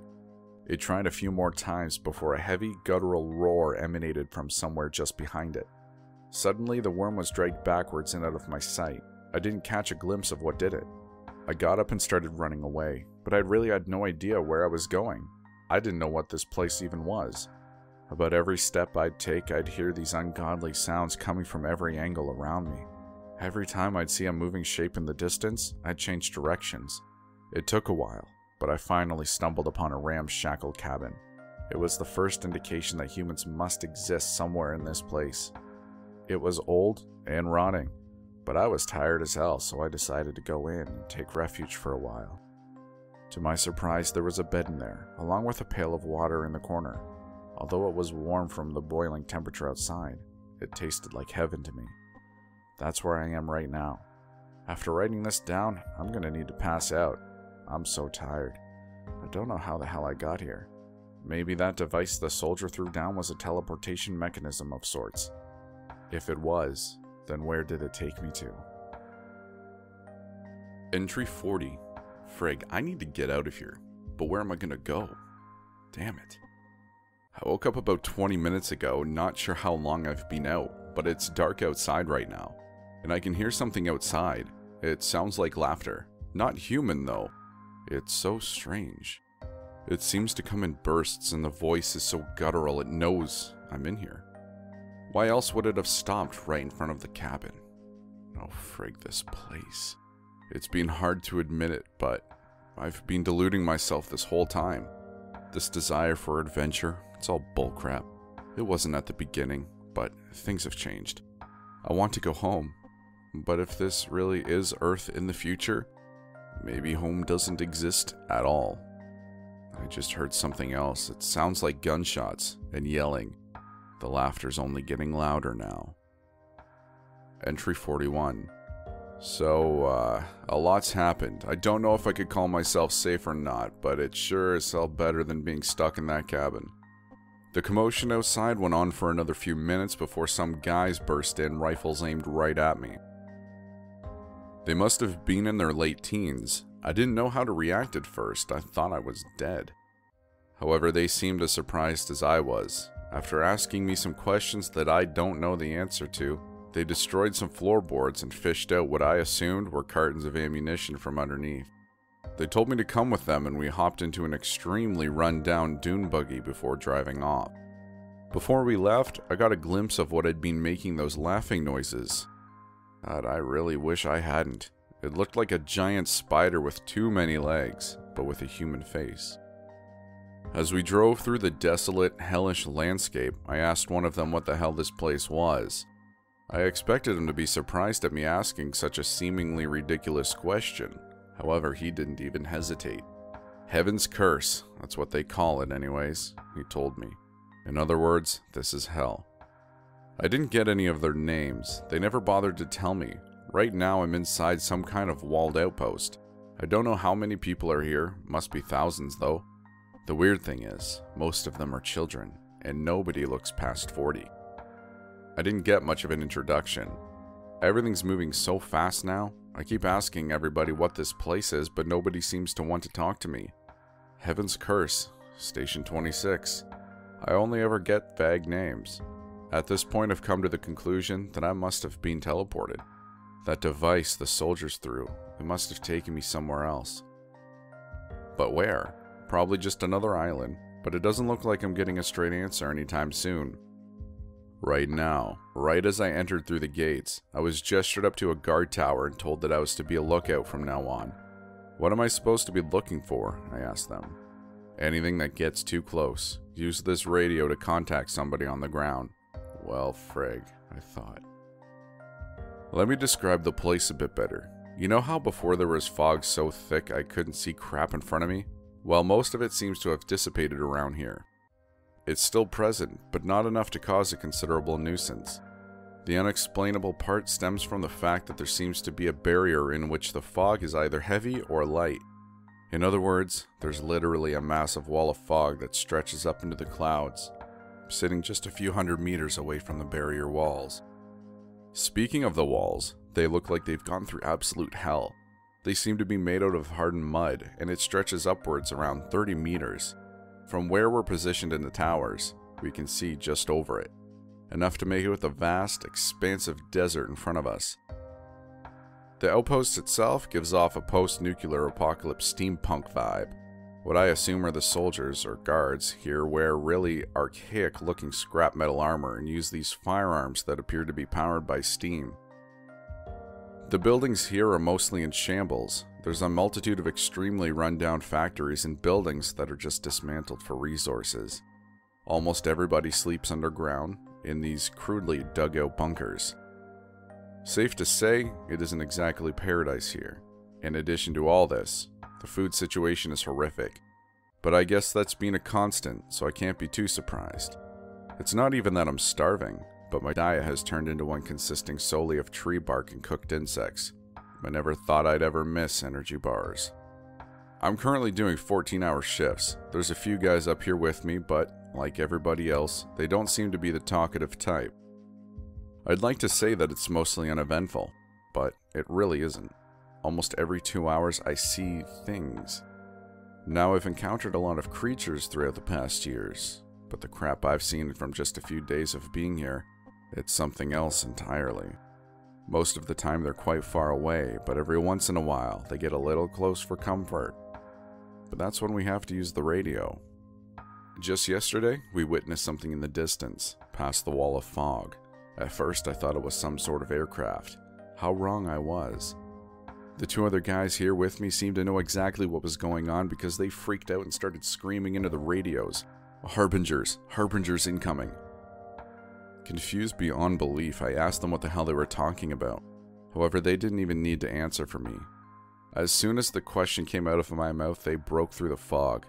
I guess the best way I can describe them are small dragons. But as it got closer and closer, I realized that it was a lot worse than I had initially thought. It had these sharp spikes sticking out from all over its body, and I mean all over. None of them were the same size either. I barely had time to process this before it flew right into our tower and shredded the two guys I was working with. It set its gaze towards me before it was bombarded by a medley of firepower below. It flew down, barely sparing me from death. It took a while, but they finally killed the thing. It must have taken out at least 15 people before it finally went down, however. I expected everybody to be relieved after that. However, they just remained more on guard than ever. I soon realized why. I looked back into the sandy plain and another familiar shape had materialized just beyond the fog. But this time, it was followed by more. I radioed them and started scrambling down the ladder. Staying there would have been a death sentence. I'm not so proud of what I did next. As I hit the ground, one of the guards tossed me a rifle. I guess he was expecting me to help out in quelling the oncoming attack. I stayed for a while, I really did. But after witnessing the winged monstrosities tear apart human flesh like it was nothing, and the subsequent bullets of my low-powered firearm chipping away, slowly at the creature's horrendous spikes, I'd had enough. I ran for shelter. I found a locker in one of the factories and hid there until the sounds of carnage stopped. When I finally came out, I was inundated with the sight of mangled limbs, both human and not, strewn everywhere. I feared dirty looks as I came out, but nobody seemed to glance my way. I guess they didn't notice my act of cowardice during the action. I watched as several guards dragged the Harbinger corpses away, tossing them down what looked to be a large well. Even after that grisly event, nothing changed. I just got my new watchtower partners and everything went back to normal. Nobody's even talking about it. This kind of hell must happen often. Well, great. Entry 42. Well, things just keep getting more and more interesting. The day right after the Harbinger's incident, there was another attack. However, this time I was right in the thick of it. I was sleeping when it happened. A guard shook me awake sometime in the middle of the night and shoved a rifle into my arms. "We need every person out there," was what I think he said. Seeing no way out of it this time, I simply obliged. As I stepped out of my small bunker, I was blasted with the sound of combat. I surveyed everything, searching for the invaders. Now I know that I really shouldn't be surprised at anything I see anymore, but I flinched at the sight of them. They looked like knights. That's the best way I can describe them, but not regular ones. Their armor was pitch black as if it completely absorbed any light that managed to hit it. They were also extremely large. I caught the full scale of their size when one nearly snuck up beside me. It jabbed its pike towards me, barely missing my head. I looked up at the towering monstrosity in front of me. While it was completely covered in the armor, there were cracks and holes everywhere. I could see its skin through them. It looked to be a rotting light gray, and the mouth. Man. Its helmet covered the entire face, and the mouth was left exposed. The teeth were long and jagged, in addition to being dark red. There was also no skin around its lips. I was transfixed for a second before coming to my senses. I aimed the rifle directly at the creature and blew its jaw off. However, that didn't even slow it down. It kept advancing, thrusting the rusty spike at me every chance it got. I got another shot off at its helmet, which seemed to disorient it enough for me to escape. As I ran, I looked around and realized that this was a losing battle. The humans were dropping like flies, getting torn apart before being eaten by these abominations. But that wasn't even the worst part. The walls were breaking apart, the knights pouring in at a torrid rate. I don't even know how many there were. Too many to handle for sure. I even saw some harbingers flying around, as well as what looked like fiery skeletons on horses. I knew this wasn't going to end well, so I decided to take refuge in a random bunker. I snuck my way down there expecting a bunch of others to have already been hiding. However, there were only a few guys there. They looked surprised as they saw me, but eventually gestured for me to come towards them. Hesitantly, I did. "We gotta get out of here," one of them said. The other one broke apart a section of the wall, revealing a narrow tunnel. "Emergency escape, let's go." I asked them where it was supposed to take us. They just shook their heads and responded in unison, "I don't know." They disappeared into the tunnel soon after. I thought about it for a while before hearing the bunker door crash down above me. There were no other options here. I grabbed a small bag containing my belongings and I rushed after them. The problem with the tunnel was that it remained pitch black the entire way. I couldn't see where I was going. Luckily for me, it didn't seem to branch off and I was able to follow the footsteps in front of me. After maybe 10 minutes of running, I finally spotted the exit up ahead. I burst out looking for the two guys that I had been following. However, that's when I realized something. I was back out into the fog. Again, I could barely see in front of me. I heard some footsteps in the distance, but knew that it would be impossible to locate them. I was back to square one. This time, however, at least I had a rifle. I counted 4 more shots. I started walking aimlessly, looking for something. At one point, I stumbled upon and almost fell into what appeared to be a boiling river. However, as I got closer, I realized that wasn't the case. There were small creatures erratically moving around in the water, kind of like piranhas do when you drop meat near them. However, these were a lot worse than piranhas. When I peered over to see what was going on, a few lunged at me. I moved out of the way just in time and they landed in the dry sand. I got a good look at them while they flomped around. They were hard to describe, like a lobster squid mutation with too many mouths. Safe to say, I found another way around. I don't know how long I walked, probably only around half a day, but it felt like weeks. Luckily, I packed a jug of water beforehand. I saw a lot of crap out there. I think that if I was transported here directly from Earth, I probably would have died in the first few minutes. But I seem to have adapted to hostile landscapes rather well. I managed to avoid any confrontations, the fog made it easier. A few times I inadvertently caught the attention of the entities roaming this place. However, I had learned that if I buried myself in the sand well enough, they wouldn't find me. These things were dumb as hell. It was when the fog had finally dissipated where problems arose. At one point I'd stumbled upon what seemed to be railroad tracks. Thinking they'd have to lead somewhere, I followed them. As I kept walking, I noticed that the fog was starting to thin out around me. However, that also came with the revelation that the desert wasn't as sparse as I thought it was. When the fog disappeared completely, I was suddenly thrust into the center of attention of every creature in my vicinity. And there were a lot of them. The good news was that I also saw something else in the distance, a wall. This time, it looked like stone. There were also armed guards on top of them. For a brief second, I made eye contact with one of them. At first, I wasn't sure if they were hostile or not. I got my answer when they shot what looked like a large scorpion that started charging towards me. I started running like hell towards that barricade, nearly slipping in the sand a few times. If the guards weren't helping me out every step of the way, I would have been a goner in the first few seconds. As I got closer, I saw a small opening begin to materialize in the wall. I just ran even harder. I barely escaped, stumbling in as the entrance closed behind me. Unfortunately, one of the creatures also leaked in. It looked like a ghoulish, feral woman with giant empty eye sockets. It started choking me, but was shot down by something behind me. I turned around, coming face to face with a large, burly man in tactical gear. He introduced himself as Crane, a soldier living at the settlement. As he showed me around the place, I realized that it must have been an old military base. There were tanks, hangars, warehouses, weapon depots, all of that stuff. There also aren't that many people here, and even stranger, barely any women. Crane sighed as I pointed it out. I don't know what's going on, he said. There used to be a lot of them, but they've all been dying. Must be something in the water here, or the air. Who the hell knows with this place? He didn't elaborate any further, almost like he didn't want to think about the grim implications of what that may mean for this place. In fact, they were ecstatic whenever they encountered a new person out in the desert. They weren't lacking resources, they were lacking a population. It sure as hell seems a lot more secure than the settlement I was just in, though. They even have explosives here. Unsurprisingly, I was immediately assigned to be a soldier as well. I have guard duty tomorrow, back to that stuff.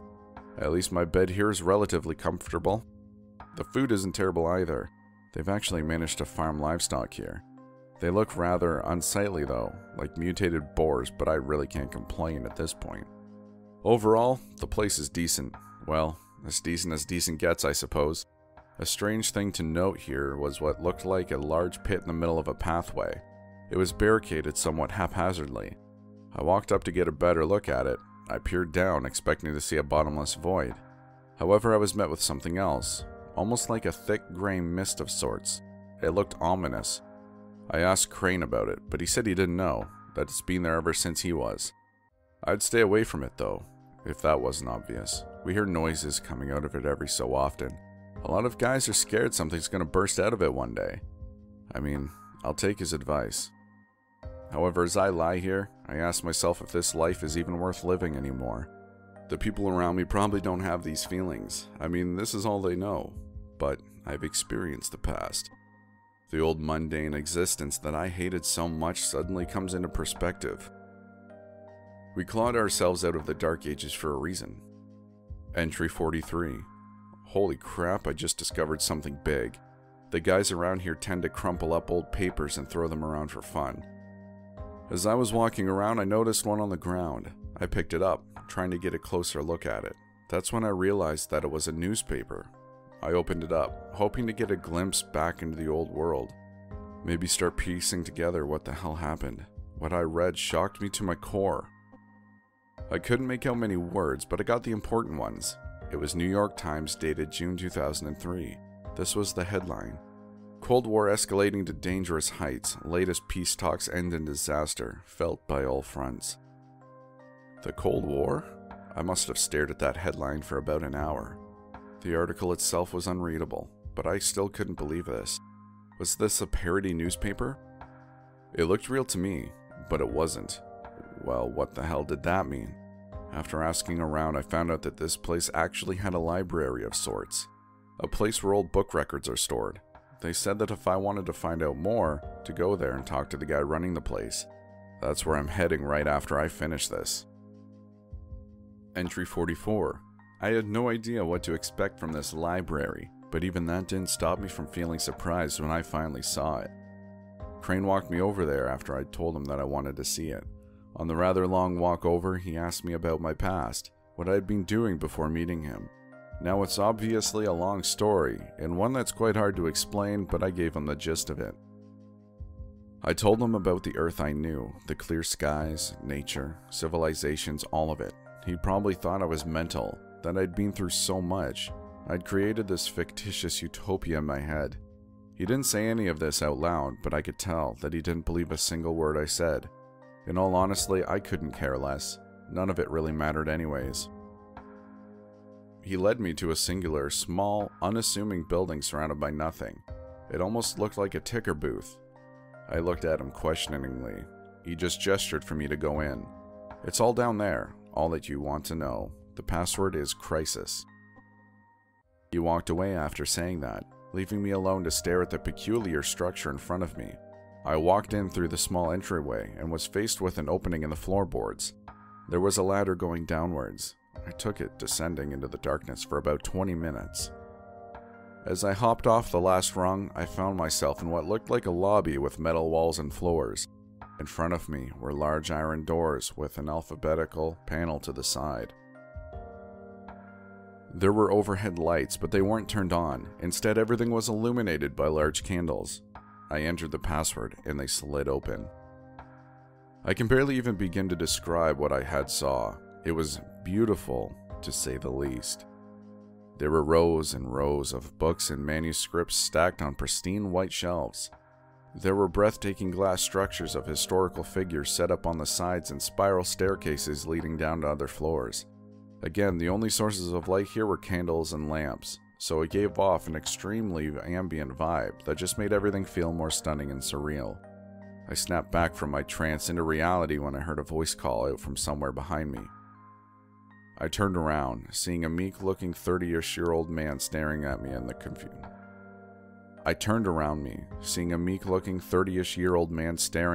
confusion. I struggled to spit out the words, but I finally got an introduction out. "I haven't seen you before," the man responded. "Yeah, I just got here, I suppose." He nodded. "Well, I'm Voinov." After that brief exchange, we just stared at each other for a while. Eventually, I piped back up. "So, what do you do?" He smirked, gesturing to the books around him. "I'm learning, constantly, piecing together the past, if you will." "It's just you here?" I asked. He nodded. "Didn't used to be. I had friends down here, but they're all gone. Monsters, disease. It's tough to survive, you know? And the guys on the surface, they all got bored of this place. Can't read too well either, so it's just me." "You said that you were piecing together the past," I asked him. "So what happened?" He went on to explain everything to me. Well, everything that he's figured out from reading, archiving, and analyzing the books and documents down here anyways.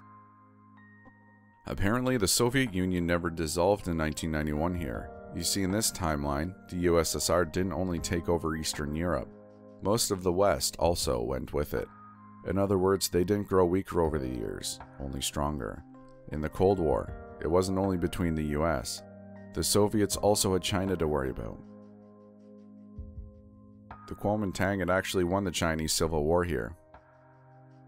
That meant the Chinese Communist Party never came into true power, but even the Kuomintang didn't last too long. In 1995, China officially became a liberal democracy, meaning they had a lot more in common with the US than with the USSR. This was also around the time where the Soviets really stopped treading lightly. They were beating America in the space race and were now trying to beat them in the nuclear arms race as well. When China established democracy, the Soviets took this as a direct threat from the US and claimed that they were trying to impose their will on the rest of the world. Even though China had come to this consensus all on their own, the Soviets used this as an excuse to bolster their nuclear arsenal even more. Things were starting to become very dangerous. In response to this, China increased their own nuclear firepower and officially allied with the US. This move was highly contested by the Western European countries that remained free, notably the UK, France, and Ireland. They claimed that this would cause the Soviets to officially try and invade them. The situation started escalating even more. In this timeline, the Americans hadn't gotten a man on the moon until 2001. The Soviets did it 2 years later in 2003. The problem was, they had set up their moon base dangerously close to the US one, only about 200 meters away. They claimed that this was by accident, but nobody believed them. Things really started going to hell in the winter of 2007. France had been keeping the details of their own nuclear arsenal under wraps in order to avoid spite from the USSR. However, all of their plans were leaked by a Soviet spy working discreetly in Paris. To them, a hidden nuclear program meant war. They moved into France just a month later. News about the invasion spread across the world like wildfire. The Soviets ordered that the French give up their weapons and sovereignty, becoming part of the USSR. However, they didn't comply. The invasion lasted 3 months and would eventually be recognized as the inception of the apocalypse. The US, along with the UK, Ireland, Korea, and China, all sent troops over there to aid the French. This is when they realized that the Soviets had been keeping secrets of their own. With such a large portion of their natural budget going towards the military, they had developed new ground war weapons that caused ungodly devastation. Things like automatic rifles with explosive rounds, power armor, electric bombs, noxious gas that would spread too fast to be anticipated, etc. Because of this, the Soviets managed to take France with minimal casualties, even with international help. Things started to look terrible. In 2011, they followed up by also forcibly annexing the UK and Ireland. They even moved into the Middle East, destroying all of America's already established military bases there. World War III was imminent. About 3 years pass where no major occurrences take place. The Soviets knew that if they made a move on China, the US would be right on their heels. In addition to that, they would also be backed by Japan and Korea, which unified the same year that China turned to democracy. However, the peace didn't last. The following details were murky. All that can be confirmed was that when the Soviets decided to simultaneously send troops to China and America sometime in 2014, the nukes started flying. The East Coast and Midwest of America were destroyed, along with central Canada. All the provinces in western China, as well as the entirety of Korea, were decimated. The Soviets also suffered heavy casualties. Ukraine, Belarus, and a quarter of Russia were irradiated. In addition to that, there were also some botched nuclear strikes that went haywire, hitting North Africa, India, and Central America. The world population plummeted that day, all in a nuclear war that lasted under a day.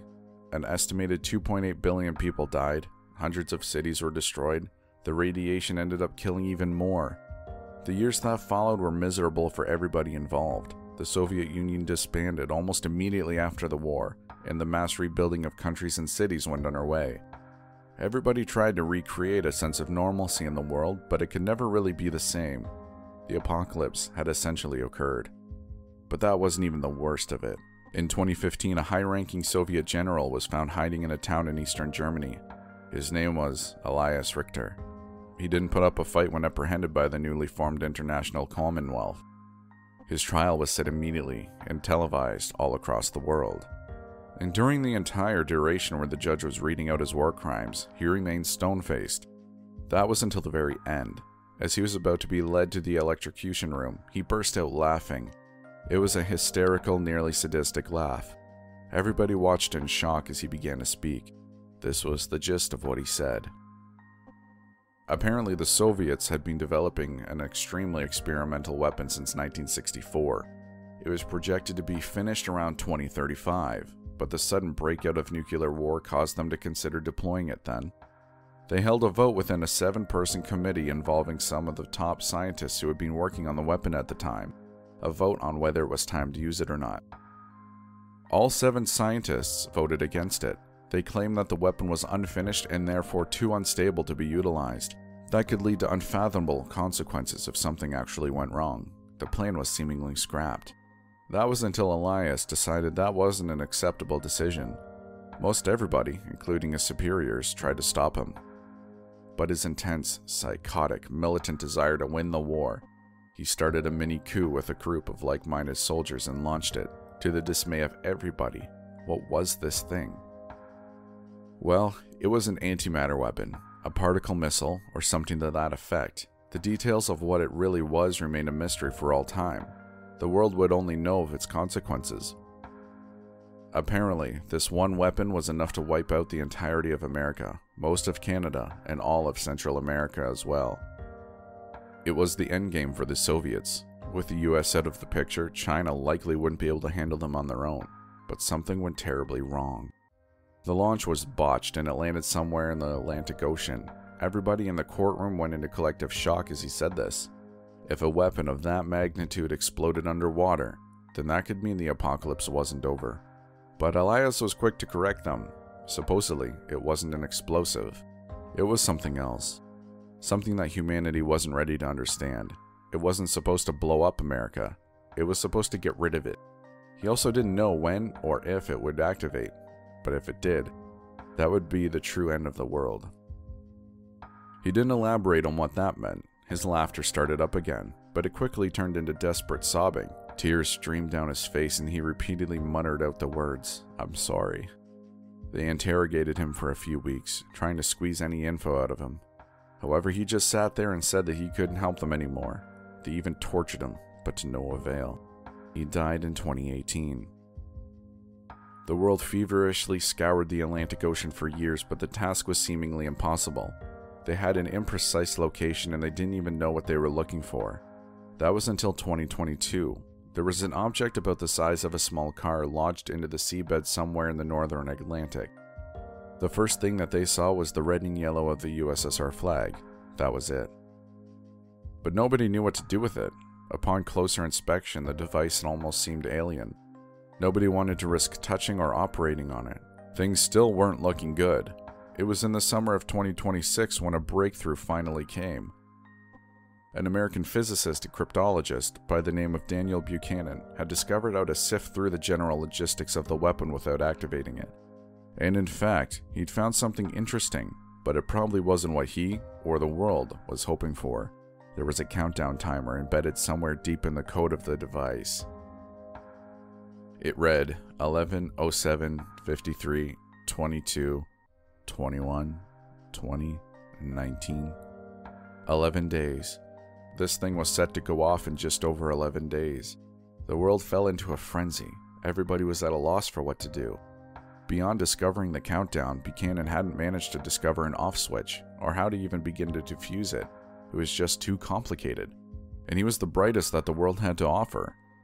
As the days leading up to the inevitable started winding down, a mass evacuation into underground shelters went into place all over the world. Nobody knew what was going to happen. People were still trying to defuse the weapon just 4 hours before it was set to go off, but they had made zero progress. All they could do now was to wait and hope for the best. A few military aircrafts overlooking the Atlantic stayed out in order to provide a live feed of what was about to happen. The helicopters didn't notice anything during the first few minutes after the timer hit zero, but then they realized something. The ocean surface was getting farther and farther away from them. That wasn't even the weirdest part, however. The water was also getting darker for some reason. They soon figured out why. Something was rising up from beneath the ocean. It was a landmass, an unfathomably large one. As it ascended towards them, they got a good enough view of the surface. It was nothing that should have come from this world. The structures, plants, creatures on that place, they all looked absolutely alien. The helicopters decided to take off, fearing what else could happen, what else they could come face to face with. However, as soon as they started flying off, a wicked roar could be heard coming from somewhere right below them. The pilots frantically shouted a few words before the feed turned into static. Now, only the top-ranking government officials ever saw this, so the general populace was still in the dark of what was happening on the surface. Again, nobody knew what to do. There was no way in hell that the depleted world militaries could have any hope in quelling whatever the hell had leaked into this world, so they just waited. But for what? Nobody really knew. At that point, the history became hard to track. There were scattered reports of strange occurrences happening in the shelters. Things like the ground splitting below them, strange creatures breaking through the ceiling above, and even other people morphing into otherworldly beings. The last recorded document present in the library was sometime during 2035, and this is all it read. We can't stay in here anymore. We just can't. The air's getting thinner down here for some reason, and we've been hearing these frigging moans coming from somewhere below us for months now. Yesterday, the floor started cracking, and a bunch of freaking eye stalks poked out of the rubble. They retreated back once we shot at them, but we know that it isn't over. We've decided to leave soon. Franklin's sending up a 9-person unit to map out what the hell's happening on the surface. I'm a part of it, but to be honest, I don't have high hopes. I was floored after hearing all this. I mean, I had no idea what to make of it, you know? What the hell are you supposed to think about something like this? God. I asked him about this library as well. It looks so nice. I don't see how they could have built it in such a place. He said that they didn't. Apparently they'd stumbled upon this settlement 4 years ago. When they got here, nearly everybody was dead. The ones that were still clinging on to life told them the password. They told them that the history could not be lost forever. Somebody had to know. This is so messed up. If those documents were accurate, it means that the world in this timeline was essentially ruined by one singular person. I'm going to need some time to process all of this. Entry 45. I don't know what's going on right now. It's the middle of the night and I just heard the loudest freaking sound ever coming from somewhere outside. I can't even describe it. I know that I'm pretty lucky to be alive at this point, but I don't think this is sustainable. Wait, I hear gunshots now. Oh man. Entry 46. Well, it's been crazy since that last entry. This is what happened. At first I thought about just hiding in my bunker when I heard the commotion outside. Just wait it all out, I thought. But then I realized something. If this settlement was destroyed, and I was the last one alive, well, I wouldn't be lasting long after that, would I? Conversely, if I decided to hide and they won, then Crane and the rest of the guys wouldn't be too happy with my cowardice. I made a decision, grabbed the assault rifle under my bed and decided to head out there. If I died, then I died. Was this life really worth living anymore? As soon as I poked my head outside, I was hit with the sharp smell of metal. I looked around, seeing blood everywhere on the ground, but no bodies. That's when I heard a deafening stomping coming from behind me. I turned, seeing what looked like a massive humanoid walking around. And when I say massive, I don't mean 10 feet tall. I mean over 100. It was picking up soldiers and crushing them into its gargantuan hands before slurping down their entrails. And its face, well, it didn't really have one. Its entire head was just one giant spherical mouth. As I watched, I also noticed that it had scaly skin that seemed to be shedding off as it moved. But no, it wasn't shedding. There were things falling off of it. I watched in horror as they spotted and started crawling towards me. As they got closer, I recoiled in horror. They were also humanoids, crawling on all fours. They looked feral with sickly gray skin, like the giant behemoth they came from. Their heads were also just one large mouth. They also seemed to be emitting some black gas that I didn't risk breathing in. I shot down about 4 of them before seeming to attract the attention of the big guy. I thought I was screwed. It leaped towards me, but I managed to duck into a nearby warehouse. After scrambling around in there for a few seconds, the creature ripped the roof off and tried swiping at me. Fortunately, I rolled away just in time. However, I sprained my ankle in the process and was left trying to scoot away helplessly. That's when I noticed something extremely disturbing about this thing. It had eyes in the back of its throat. They seemed to be connected to some kind of appendage as it bulged out at me. I locked vision with it for a few seconds before it reached out again. Not knowing what to do, I just closed my eyes. However, instead of feeling my body being crushed, I heard an explosion followed by an ear-splitting, unnatural roar. I opened my eyes to see that one of the creature's giant eyes had essentially burst open. Another rocket from an unknown source hit the creature in the chest soon after. While it was distracted, I managed to get away. I must have killed 3 more of those smaller creatures before I ran out of ammo. I was limping around, trying to find somewhere to go. That's when I saw the pit that I had encountered when I first got there. I don't really know why, but my mind started racing and I hastily made my way towards it. Once there, I collapsed and peered into the murky mist below. Wait, I thought, mist? Or was it fog? It looked so familiar for some reason. Another roar from behind me caused my mind to sift through my memories even further. Why was this so damn familiar? And then it hit me. How we first got here. Rust, the plane, the fog under the clouds. At that moment, I could swear that I heard something coming from the pit. Was it birds? I was hearing a bird chirp. I felt the ground start shaking from behind me and I knew this was my last chance. I pulled myself over the barricade and into the pit. I couldn't tell you for how long I fell through that gray void. All I know is that things went suddenly dark at one point and I felt an impact. But it wasn't hard at all. The area around me was soft and wet. I felt my hand come into contact with something slimy, squirming around, and got worried for a second. But that's when I saw what it was. An earthworm. The stuff around me must have been dirt. I started looking around frantically, trying to place where I was. Eventually, I spotted a light above me and started crawling towards it. I was on what seemed to be an upwards incline, so the climb wasn't too hard. Eventually, I broke out and found myself in a place that felt alien to where I had been for the last few years. Nature. I was in some kind of forest, and had just crawled out of a hole in the ground. It was foggy as hell, but I could see the trees, the bushes, the shrubs, the birds, all of it. I laid down for a while and fell into a state of euphoria. I guess somebody thought that I was crazy and walked over eventually, because I heard a voice speaking to me some while later. I opened my eyes to see a middle-aged man looking at me with an extremely concerned look. "Are you alright? What in the bloody hell are you doing?" He had what I assumed was a British accent. I would later find out that I ended up in Wales, Cardiff, to be exact. I tried to make some story up in my head, but it all came out in a jumbled mess. He walked away soon after that. Can't really blame him though. I must have looked and sounded like a madman. Eventually I found my way out of the forest and onto a city street. I stumbled upon a public washroom and cleaned myself up as best as I could in there. I wasn't really sure what to do beyond that, though. I sat outside on the street for a while. Even though I had no sign, I was tossed some change here and there. Eventually, I'd mustered up enough cash to buy a bag of chips and a pre-packaged sandwich at a convenience store. It tasted like absolute heaven. I devoured it in the store right in front of the cashier.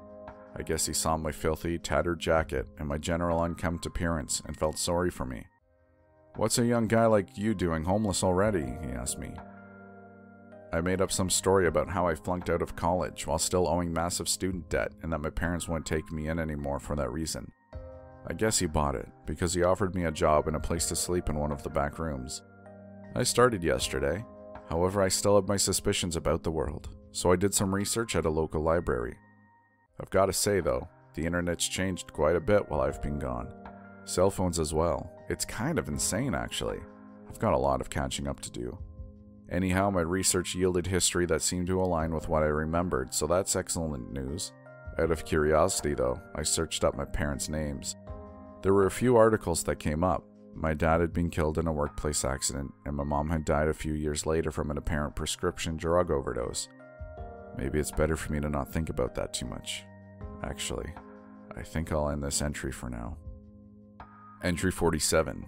I've realized that I need to get back to California somehow. That shouldn't be too hard. I'll make enough money here to buy a plane ticket and then fly there. I'm not so sure where I'm going to stay, however. Hotels have gotten a lot more freaking expensive. I never even had many friends before I left. Well, I do have one. I don't know if he would want to see me though, or if he would even recognize me, but I'll give it a shot. Entry 48. I'm currently on a plane headed to Burbank. After that, I'll need to head over to Sacramento. However, I'm not sure if James still lives there or not. Hopefully he does. Entry 49. As it turns out, he was still there. I really wasn't expecting it, but it's great. Even better was that he welcomed me with open arms. God, he hasn't changed at all. As it turns out, his parents had moved back to Australia and they left him there with the house and all the mortgage paid off. Lucky bastard. However, I wasn't sure how I was going to approach our first meeting in around 7 years. Obviously, I had a lot of explaining to do, but I wasn't sure if I was going to tell him the truth or not. Eventually, I decided to. I could see the shock and disbelief on his face as I told him what had happened to me. But I could also tell that he believed me deep down. He knew that I had no reason to lie to him. I barely got through any of my story before I felt the drowsiness hit me. James was nice enough to offer me a bed here, and that's where I am right now. I guess I'll continue explaining everything to him tomorrow, but for now, I'll rest. Entry 50. I told James a bit more about where I'd been before he had to go to work, but now that I'm here alone, I'm left to contemplate something that I don't really want to do. You see, before we left, Russ had told me to do something in case we ever got separated in that world, and I found a way back here without him. I would need to go back to Caltech. There was this one lecture hall where he'd hidden something in a secret compartment in one of the walls. There were supposed to be another 1 or 2 items in there. A box and a note. If there was no note and only a box, that would mean that he had not made it back to our world. If that was the case, I would have to deliver the box to a specific address. It was his family. You see, as eccentric as Rust was, he still loved his family deeply. Enough to ensure full financial stability for them before he left. However, he didn't tell them the truth about where he was going, just that it was a business trip.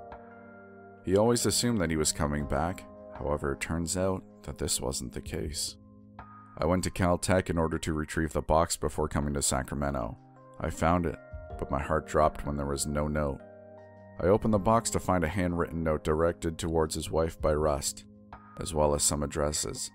He told me that after I delivered the box, to explain everything to them, and to tell them that he was truly sorry.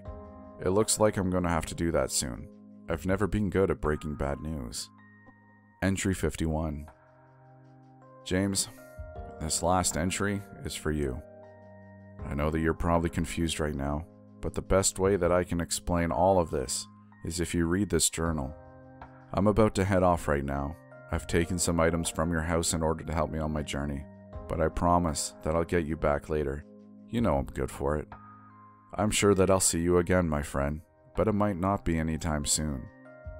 You see, there was somebody else Rust told me to contact if he didn't come back.